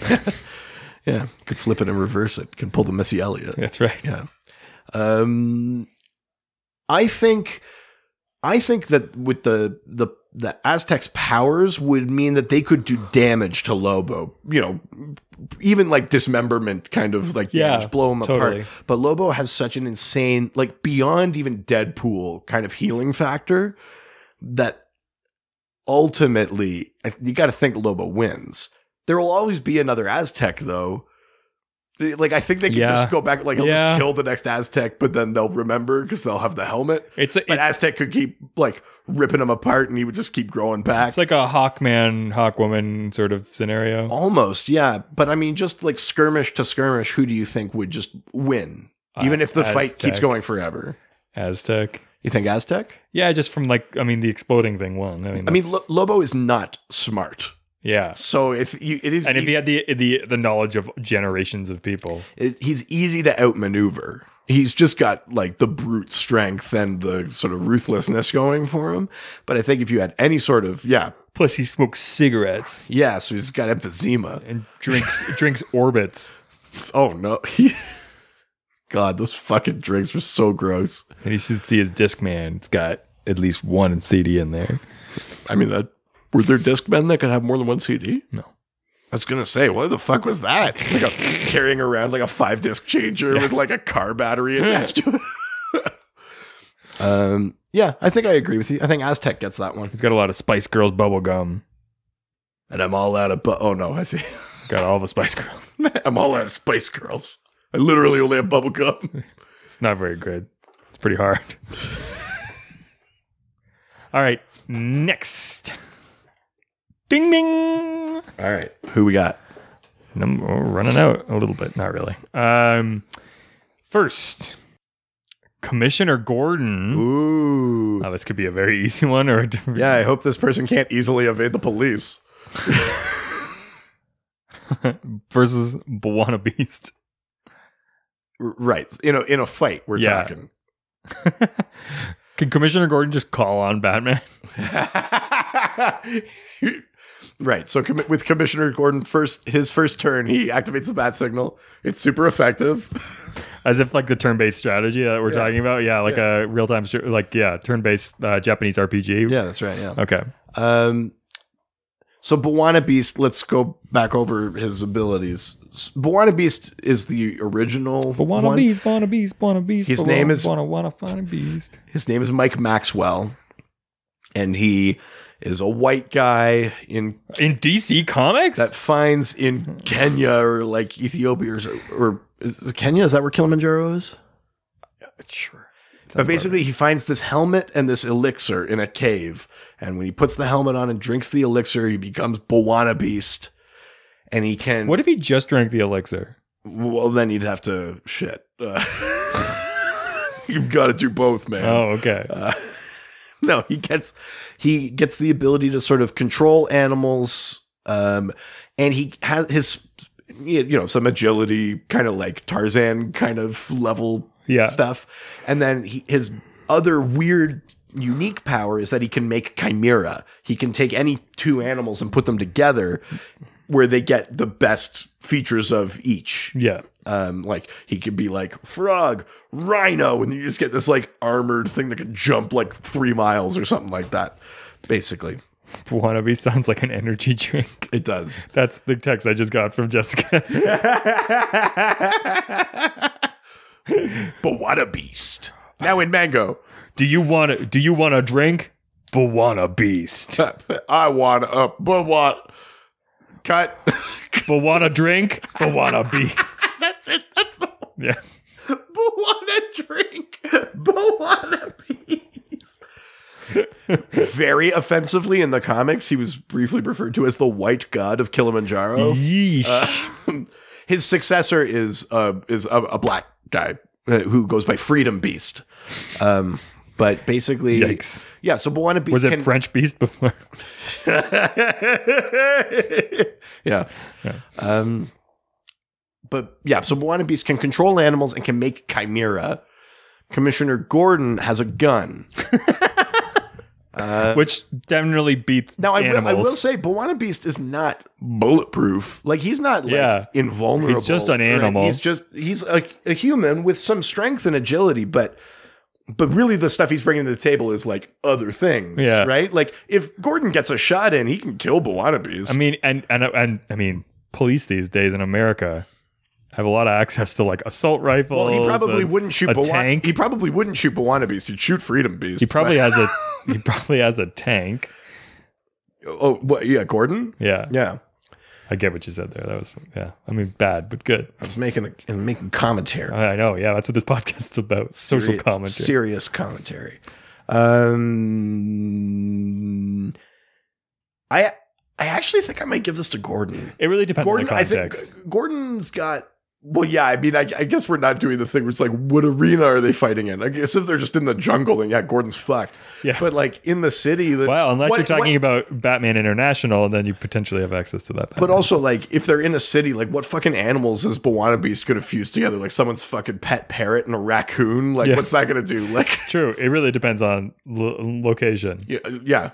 But you better fucking hope they're fighting in a zoo. Yeah. It's true. I think I'm giving it to Gordon. I think Gordon, as a police commissioner, has some sort of tactical ability and things like that. He's also like a great marksman. He's got a mustache. And he's got grit for fucking days. Oh, yeah. Like, I think... The fact that he hasn't been killed... If someone just released a tiger in Gotham, Gordon would kill it. Well, you got to think about this. I bet police officers in Gotham are getting taken out like constantly. So the fact that he's been in that job as long as he has is like, you don't fuck with the top. Yeah, exactly. Yeah. He's the only one who I imagine if he opens his trench coat, it looks like that scene in The Matrix, which is like, please remove all the metal you have on you, and it's just like fucking strapped. He's just like pulls one out of his mustache. Yeah. Pulls one out of his mustache. The mustache holds a mini revolver. A little tiny hand comes out. Yeah. That's it, Commissioner. We've got you dead to rights. Do you? Nice. You don't fuck with my lip. That's what the mustache says. Sounds like something from like one of the early DC comics. Yeah. Daddy Spank. We've talked about Gordon's prehensile mustache before, right? His sentient prehensile mustache. Yeah, obviously. It extends out, can grab things. You know. Yeah, I mean, not to like besmirch a character with actual powers, but I think Gordon's got this. I think he might. Yeah. Is this my turn now? Yep. Oh, we're getting there. Fuck you, Matt. Oh, God. Bueno excelente. Is this Chicken Matty? Yeah. Oh. He submitted Bueno excelente. Bueno excelente. A very... versus... social... no. Versus Music Meister. Well. So, Bueno excelente... We've talked about him in, I think it's episode 69, the Inappropriate Moments episode. Yes. Because Bueno Excelente, he's a member of Section 8, so the sort of like ridiculous character, like six-pack dog welder, the defenestrator, characters like that. Yep. But Bueno Excelente has no powers. He only says the words Bueno or Excelente, and literally the only ability he has is... sexual assault. That's all he does. Sounds like a character. It's not even like he's like preternaturally good at it. He just does it. That's it. That's literally all he brings to the table. He's a sex offender. That's it. Jesus. So fuck you, Matt, for making us say him out loud. Although I put him on the list. Okay, fine. It's my fault. I'm going to own this one, but still fuck you. Yeah. Music Meister. Do you remember that crossover episode of The Flash with Supergirl? I do. So the Music Meister isn't really like a comic character so much as he showed up in cartoons. He's in like the Lego Batman game. He showed up on The Flash. He basically has the ability to like turn things into a musical. He can sort of manipulate reality a little bit, but like to make things musical. And in doing so, that sort of affects people's emotions. It makes them do songs and dances. It makes them like have like emotional realizations they wouldn't normally have had. I don't. But yeah, that's Music Meister. Because you know where that turns into. Well, it turns into... gonna rape you now. Gonna rape. I mean, I was just going to say turns into that fucking scene from Clockwork Orange, but you made it somehow less tasteful. That's what I'm here for. That's what I bring to the table. Jesus. I think the best case scenario is that whatever the Music Meister does is like a situation in which Bueno Excelente can't rape and has some sort of emotional realization that what he's doing is horribly wrong. Unless he just goes straight for the raping. And he does like the Javert thing and kills himself because of it. Unless he just goes straight for the raping. I'm giving it to Music Meister. Only just because he has reality altering abilities. And you just don't want. And fuck that. I'm not making... Yeah, Bueno Excelente doesn't get to win anything. Okay. He's a rapist. Fine. That's I can draw a line there. That's fine. I didn't like this round. Well, you put it in there. Yeah. So did he. Jesus Christ. You fucking... God damn it. All right. First contender. Mira. Oh, Mira. Hey, bueno, excelente. Mira. I'm sorry. How dare you? It's your fault. Versus Jimmy Olsen. Mira versus Jimmy Olsen? Oh, poor Jimmy. Well, unless he can pull in Superman. I feel like I've done a lot of talking because I'm the one that's sort of setting up the characters. But you know Mira. Why don't you... Mira. What are Mira's abilities? What can Mira do? Aqua telekinesis. Aquakinesis. She has aquakinesis, yeah. Plus all the regular Aquaman abilities. She can't talk to animals. No, but she can breathe, survive underwater, swim super fast. Yes. She gets like the durability and the strength. Yeah, yeah, absolutely. Versus Jimmy Olsen, who's a photographer. Right. And, friends with Superman.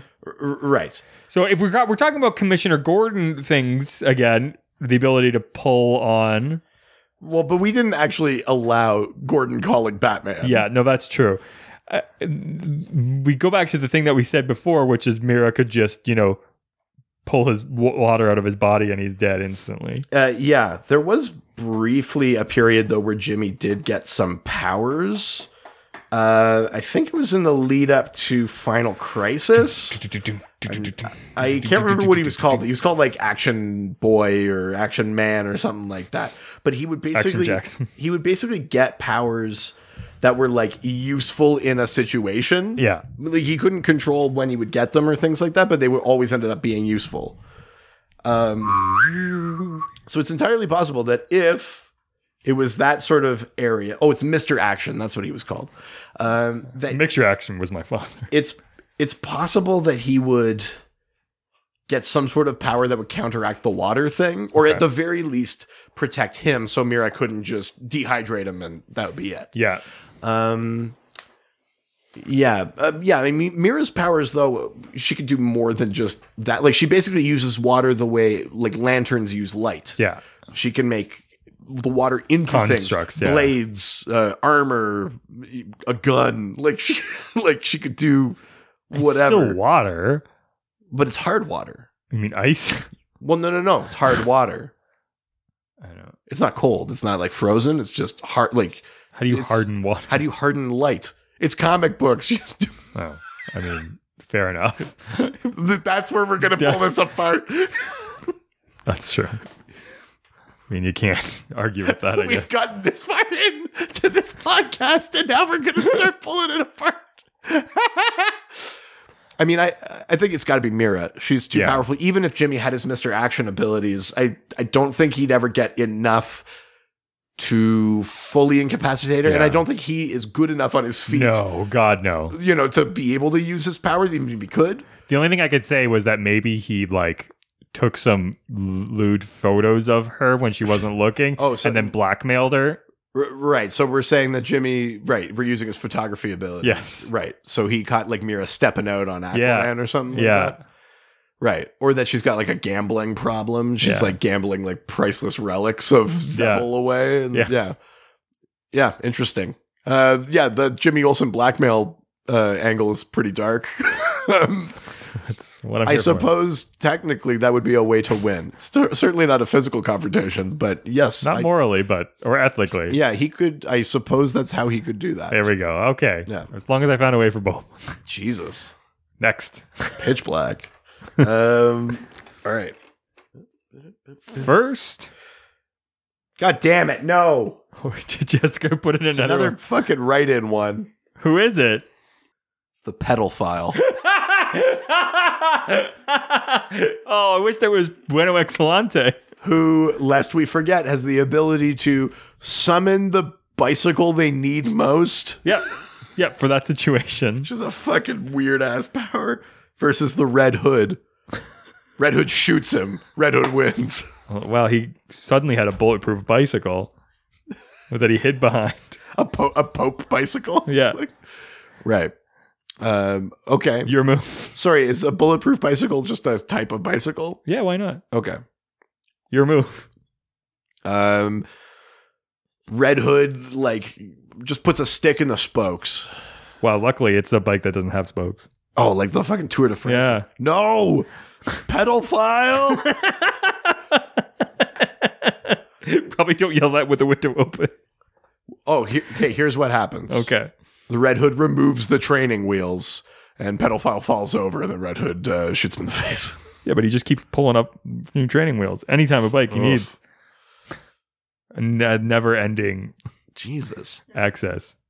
Red Hood? The Red Hood poses as a bike enthusiast selling pedals on Kijiji or Craigslist.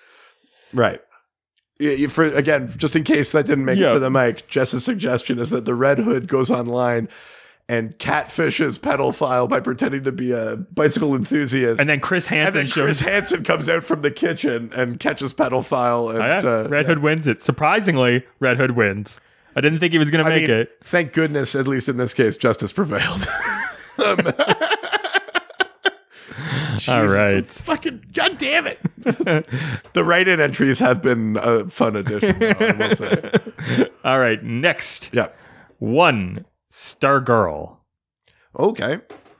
We've had a Starman. That's right. Time for Stargirl. Versus Gnort. Jesus. Someone had to do it. All right. Well, Gnort is a Green Lantern. He basically has Green Lantern abilities, but he's also the dumbest creature ever to wield a Green Lantern ring.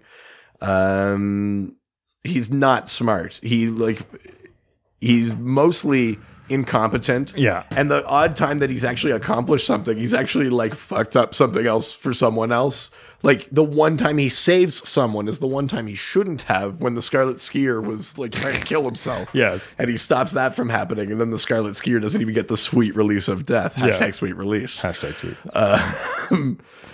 Stargirl is ultimately she inherits 2 superhero legacies. One of them is Starman. We talked about Jack Knight and Ted Knight, his predecessor. She inherits the cosmic staff of Starman, but she also inherits the cosmic converter belt of the Star-Spangled Kid, which gives her like agility, durability, speed, stamina, strength. Yeah. So she has all of that in addition to having like energy projection and flight from the cosmic staff. So she has basically she has all of the powers of Starman, plus because she has this belt on, she gets some like superhuman strength and durability, things that Jack Knight wouldn't have, that he'd have to use the staff. Totally. So Stargirl is more formidable that way. Yeah. But she's a teenager. You know, she's just learning, you know, like she doesn't have the experience, let's say. And sorry, who's she up against? Gnort. Fucking Gnort. I mean, it's Stargirl. Like, why? I'm explaining so much, but it's Stargirl. Hold on. Gnort has a far more powerful weapon. The Green Lantern ring is the most powerful weapon in the universe. Here's the thing. Stargirl's technically a good person. Yes. Gnort is also a good person. He wouldn't want to hurt her. Are we using that logic in these? Why did the Aquaman and the Atom, like, fight to the death? Hold on. But he would accidentally have to. He would do it by accident because whenever he's trying to do a good thing. Oh, are we saying that Gnort is so impossibly stupid that he stumbles into that, like, you know, in the way where it's like it's a Kevin James movie, like a Pink Panther, and he manages to, he ends up beating a super spy, Mr. Magoo. Yeah, he stumbles his way through it. Well, I think that that's a reasonable thing to give Gnort, is that he maybe like he would just think of something offhand, like, oh my god, I love to do crafts, and then his ring would make like a giant pair of scissors or some shit, like, or like he would be trying to not fight her because he knows that she's a good person, and so would be trying to get away from her, but in doing that would end up creating things that would Right. He inadvertently. I mean, I can certainly see that in a Gnort fight. Mm-hmm. That's very good logic. Stargirl is, I want to say, still probably gonna be too competent / like her tech is very good. Like I don't think even distracted. I don't think Gnort is quite willful enough to fully tap the potential of that ring. Yeah, it's like if you give someone or out of pure fear, he ends up creating something really powerful. Right, yeah. Interesting. Because he's so unmatched. Right. I mean, fear is the enemy of will. But interesting. I do like the idea of him, like, Mr. Magooing his way through it, though. So are you saying Gnort? Yeah. Are you giving it to Gnort? I am. I'm going to give it to Stargirl because I think we've had enough of incompetent men trumping qualified women. Destroy the patriarchy. 2019. Just as the strongest woman in this house smashes through the door. Get woke, Richard. Give me a coffee. Yes, that's what that means. Yeah. All right, next. I love getting woke. I do it every day. Yeah. I like it with peppers and cheese and scramble it all up. That's a yolk. Oh, it's different, right? Yeah. No. How like cringy of a marketing thing would it be if the dairy lobby was like, we got yolk, like 29, like, God, that we're only moments from that happening. Who wants eggs? #me too. Oh God! Oh my God! Like, couldn't you see a company doing that though? Something just that fucking craven. Yeah. Best part of waking up is Folgers in your cup. #get woke. I want some too. #me too. I could see a boardroom thinking that's a good idea. Yeah. All right. You're not going to like this one. First contender. Is it a write-in? Yes. God damn it. Look. What? You crazy Pepe. I thought we killed him. He's back. Low rent Borat is back. I need my spinach. I need my canned fish. Oh God. He loves me cabbage. All right, who is Ukrainian Popeye? Ultimate contender. I was just like Martian Manhunter, someone huge. Power Girl. Oh Jesus. Yeah, I like it, the Power Girl. She's a nice in the front. So, Jesus Christ.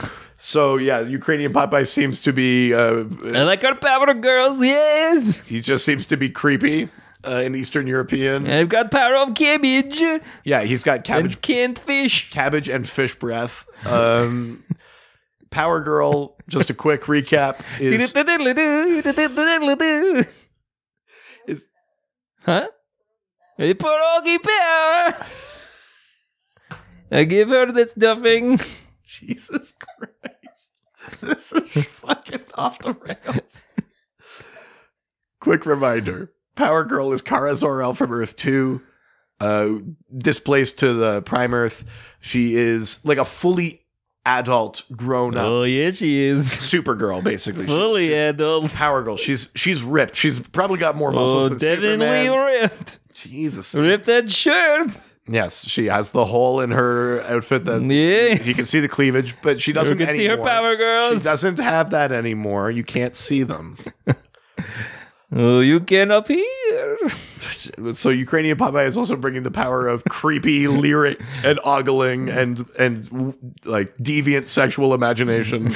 I mean, it's Power Girl. She just lasers him into non-existence. Yeah, you can't beat cabbage. No, you can. You can't throw cabbage. Right. So again, if we made this like a turn-based thing, Power Girl would show up and use heat vision.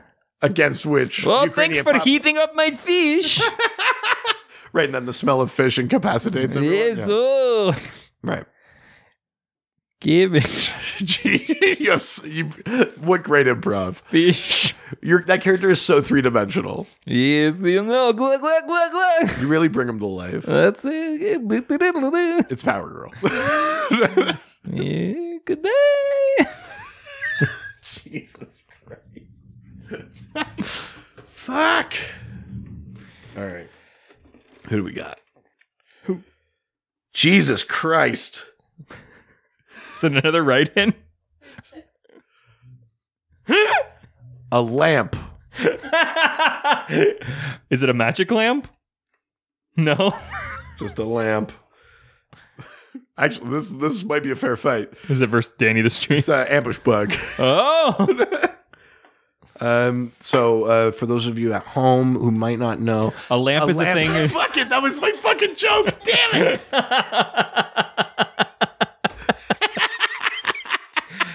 it. Great minds. You get me. Yeah. Ambush Bug. Yeah. His name is Erwin Schwab, and he gets this suit that was launched from by a character named Brumel from the planet Schwab. He saves the planet's is doomed, but he saves his favorite outfit and launches it into space, where it encounters a radioactive space spider. And then Erwin Schwab on Earth finds it and puts it on, and he becomes Ambush Bug. He has he basically gets like he's aware that he's fictional. He knows he's in a comic book, and he also has some sort of teleportation abilities and stuff like that. Hold on. Is the lamp like sentient? Or is it just an object? It's just an object. It's not like it has no control over itself or I'm giving it to the lamp because the lamp is real and Ambush Bug knows that he isn't. Whoa. And that would mean that he would be like, how could I possibly... He would try to reach out of the panels of the comic book to fight the real lamp. And he wouldn't be able to. And he would just be so depressed about it. And I think lamp wins. Wow. Who would have thought? What do you think? What if it's a bug lamp? What do you mean a bug lamp? What, like a thing that zaps mosquitoes? I mean, even more so. Yeah, twice as much. Yeah. Kudos. This was a match made to happen. Yeah. I hate how well some of them have turned out. Yeah. Yes, I love them great. Jesus. Garbage. What do you think? I'm giving it to Lamp somehow. I want to give it to Lamp. Yeah. All right, let's see. If you say anything other than that, then you're wrong. To be honest with you, Giant, I'm a broom. I'm a broom. All right, we got very few left. All right. It's all just write-ins. It's all the write-ins now? Yeah. Fuck. I don't know how they ended up all at the bottom, but... They're weighted. That's true. Oh, you know who this is, huh?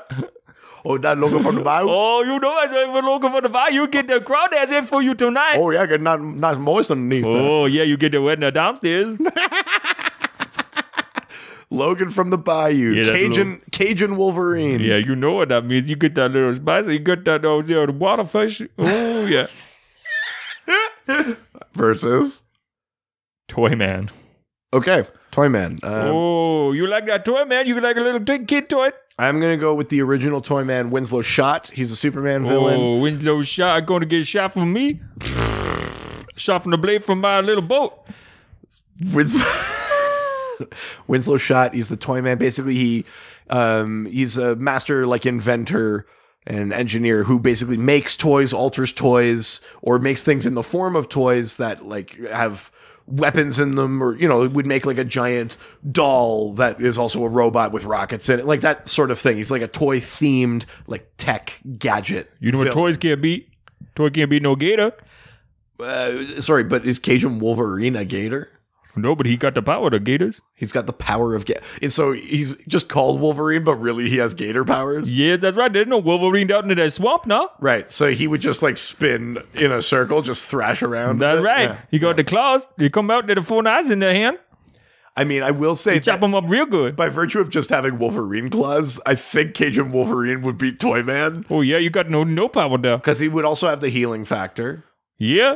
And you got that spins like from a crocodile. And if we're talking about Toyman spent all his time playing like as a child with like actual toys.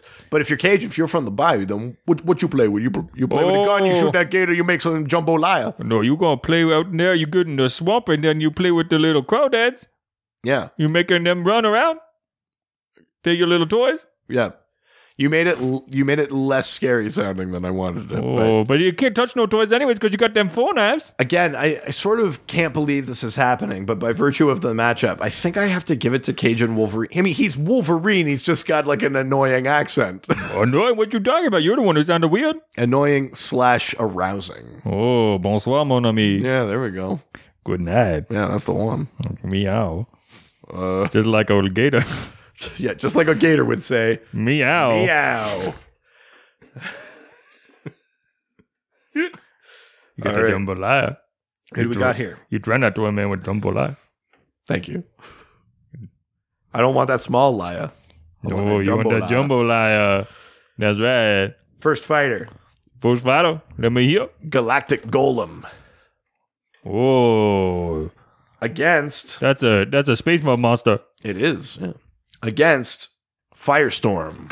Whoa. So, Firestorm, you have some familiarity. Do you want to go through like what his powers are? Well, he's 2 guys. Yeah. Become 1 guy. That's right. They're on fire. They got like nuclear reaction ability. Yes. Yeah, that's right. Somehow. Yes. I got it. This thing called the Firestorm Matrix basically nuclearly fuses 2 people together into Firestorm. He's the nuclear man. So he can project energy. He can fly. He's got sort of like some pyrokinesis powers, but he also has an ability called transmutation, where he can basically take a thing that's made of one thing and make it made of another. But he can't do it to organic things, but he could take like wood and make it cotton candy, or you could take lead and make it gold, or whatever. That's a Firestorm ability. That's something he can do. Galactic Golem is this being that basically there's 2 different versions. One is that he's like a Daxamite kind of horror. And one, I think the earlier one, his first appearance, he's created by Lex Luthor. But essentially the Galactic Golem can channel the sort of powers of like hyperstellar energy, like not the same way that like Starman's staff works, where it's like drawing power from the cosmos, but there's just this particular type of energy that is in this one part of the cosmos. So if he doesn't continually feed on it, he gets weak and then dies.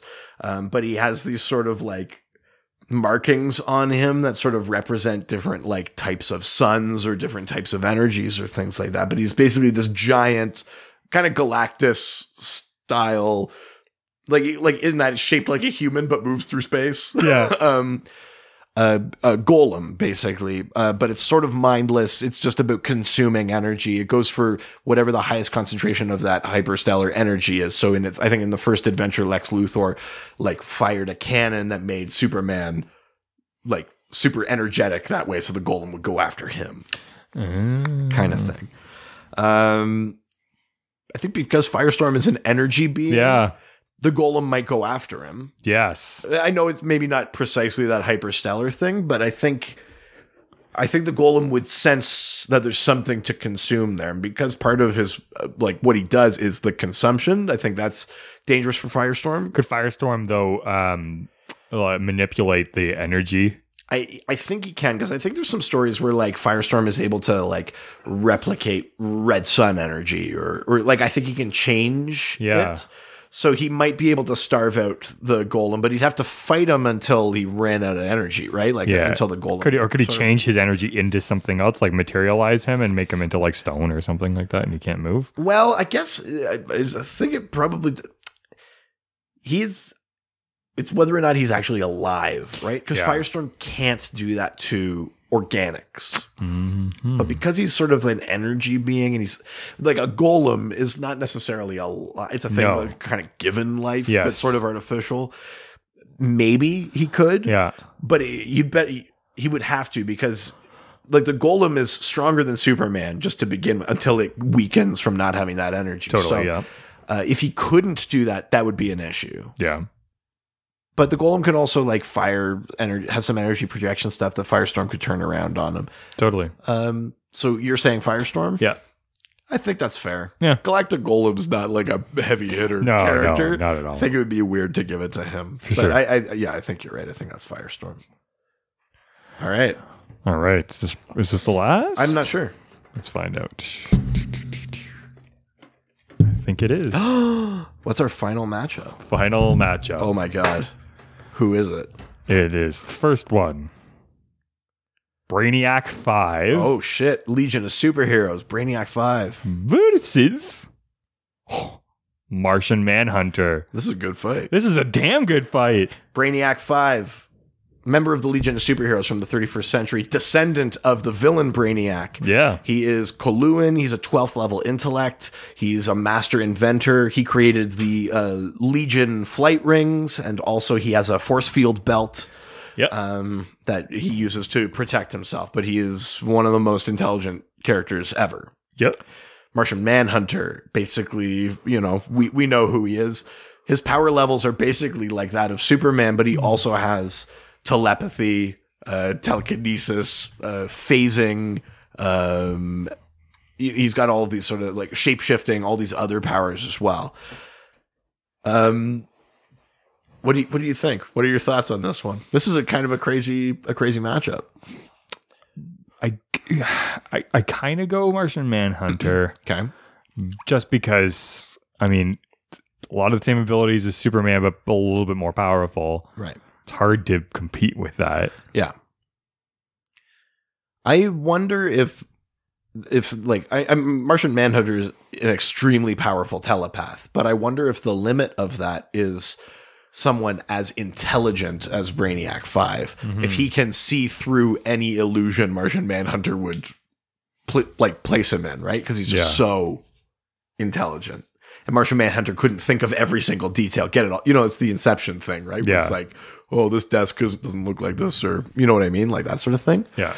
I wonder if that's if that would sort of nullify that power. I don't know that Martian Manhunter could get at him through the force field. Get at him. Up and at them. And ultimately, Martian Manhunter's major weakness is fire, which is easy to create, and that would be a thing known to Brainiac 5. He's too smart not to find a way to incorporate fire. You know what I mean? Yeah. I think I'm giving it to Brainiac 5. I don't think Martian Manhunter can get at him through the force field faster than Brainiac 5 can incapacitate him with fire. I think I'm giving it to Brainiac 5. Yeah. I'm still going Martian Manhunter. You're on Martian Manhunter. I think that's fair. I mean, he's one of the most powerful characters in DC. That's not an unreasonable stance to take. I like that one, though. Yeah. Nice. What a good one to end on. Well, you know what that means. Okay. Are you just going to say Jessica? No. All right. So now it's time for Dial Doc. Yep. This is the time every week where we have to come up with a randomly generated character of our own, hinting back to the days of old when there was a Dial H for Hero comic where readers would send in their own ideas for comics, and those weren't enough to create whole stories on their own, but there was enough to make a one-off sort of idea for a character. What they would do is a character would come up, dial hero or evil into a payphone, and get torrent into. It would get so torrent. Get torrent into torrent? A temporary hero or villain. So we try to do our own every week. Do you have one? You're also looking around for the record. You're just doing it more subtly than I do it. Yes. I have one. Okay. Character's name is Keeper. Okay. And he has the... As in my sister's?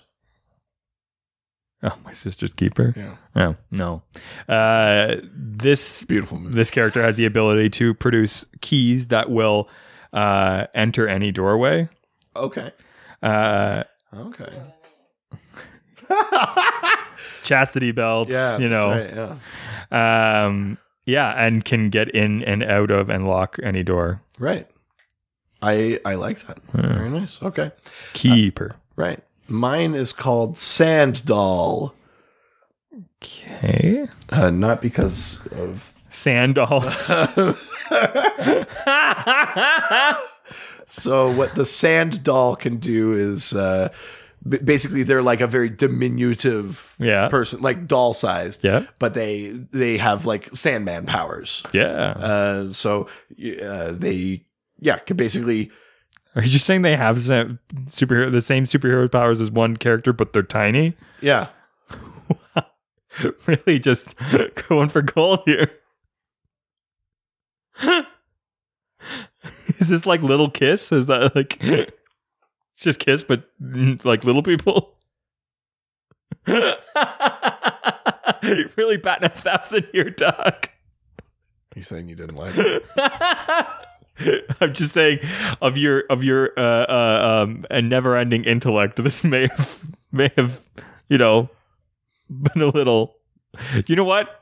Jessica apparently has her own dial dog. Okay. I've been texting, even though she's sitting in the room here. Her character's name is Booty Call. Okay. They can control people's butts in public, which includes their bowels.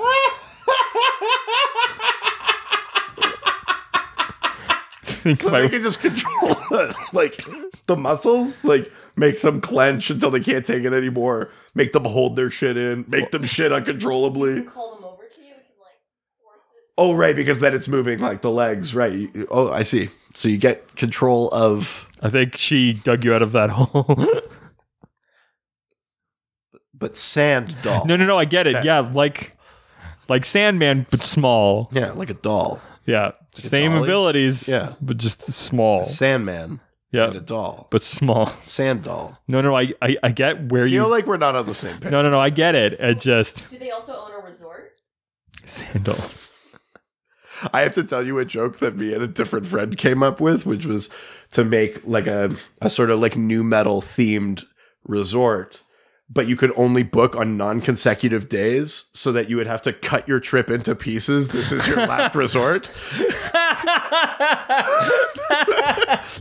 Cut my trip into pieces. This is my last resort. Shout out to... margaritas.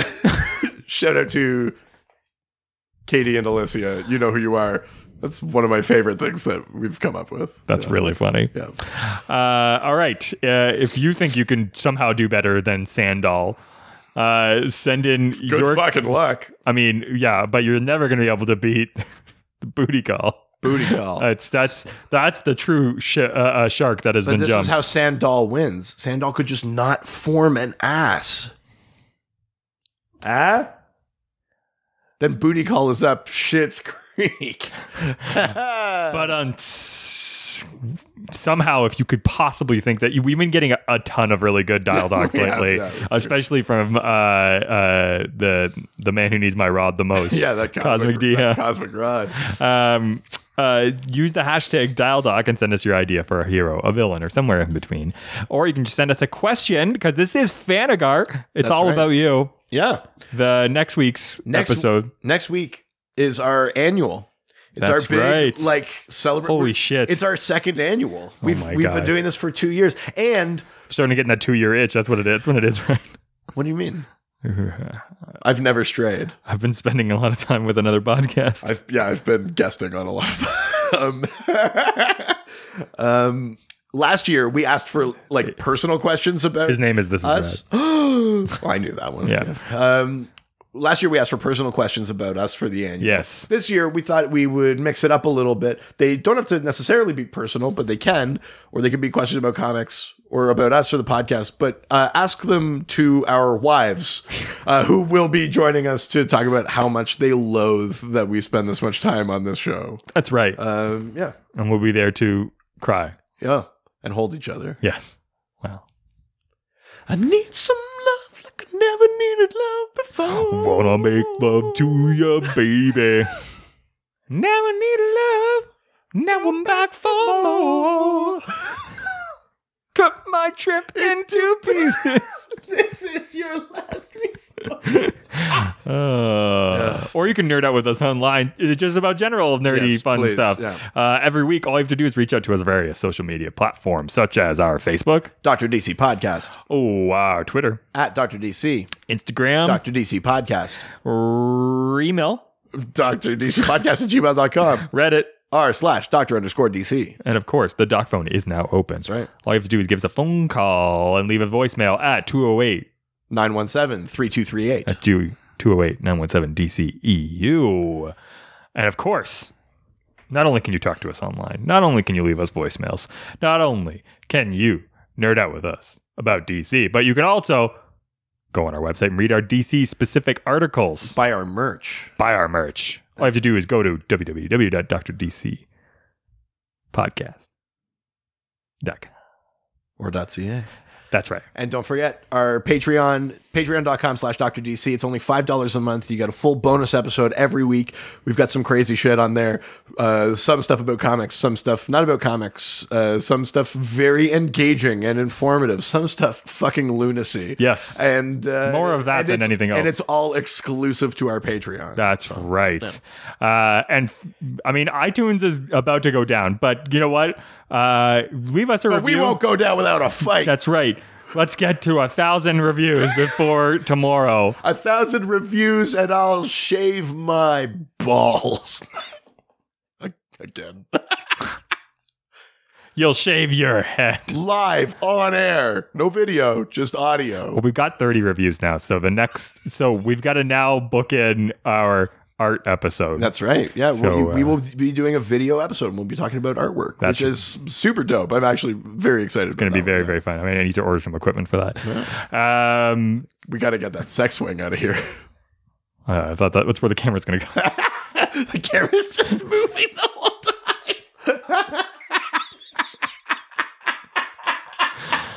Oh, I love it. All right, that's it for this week. We'll talk to you. Oh, if you're a Patreon subscriber, we will talk to you on Friday. That's right. If not, see you next week. Same doc time, same doc channel. Judges. Adios. All the superheroes, they always fight for what is right. Live with danger and adventure, they are men of might. This was a Brain Freeze podcast.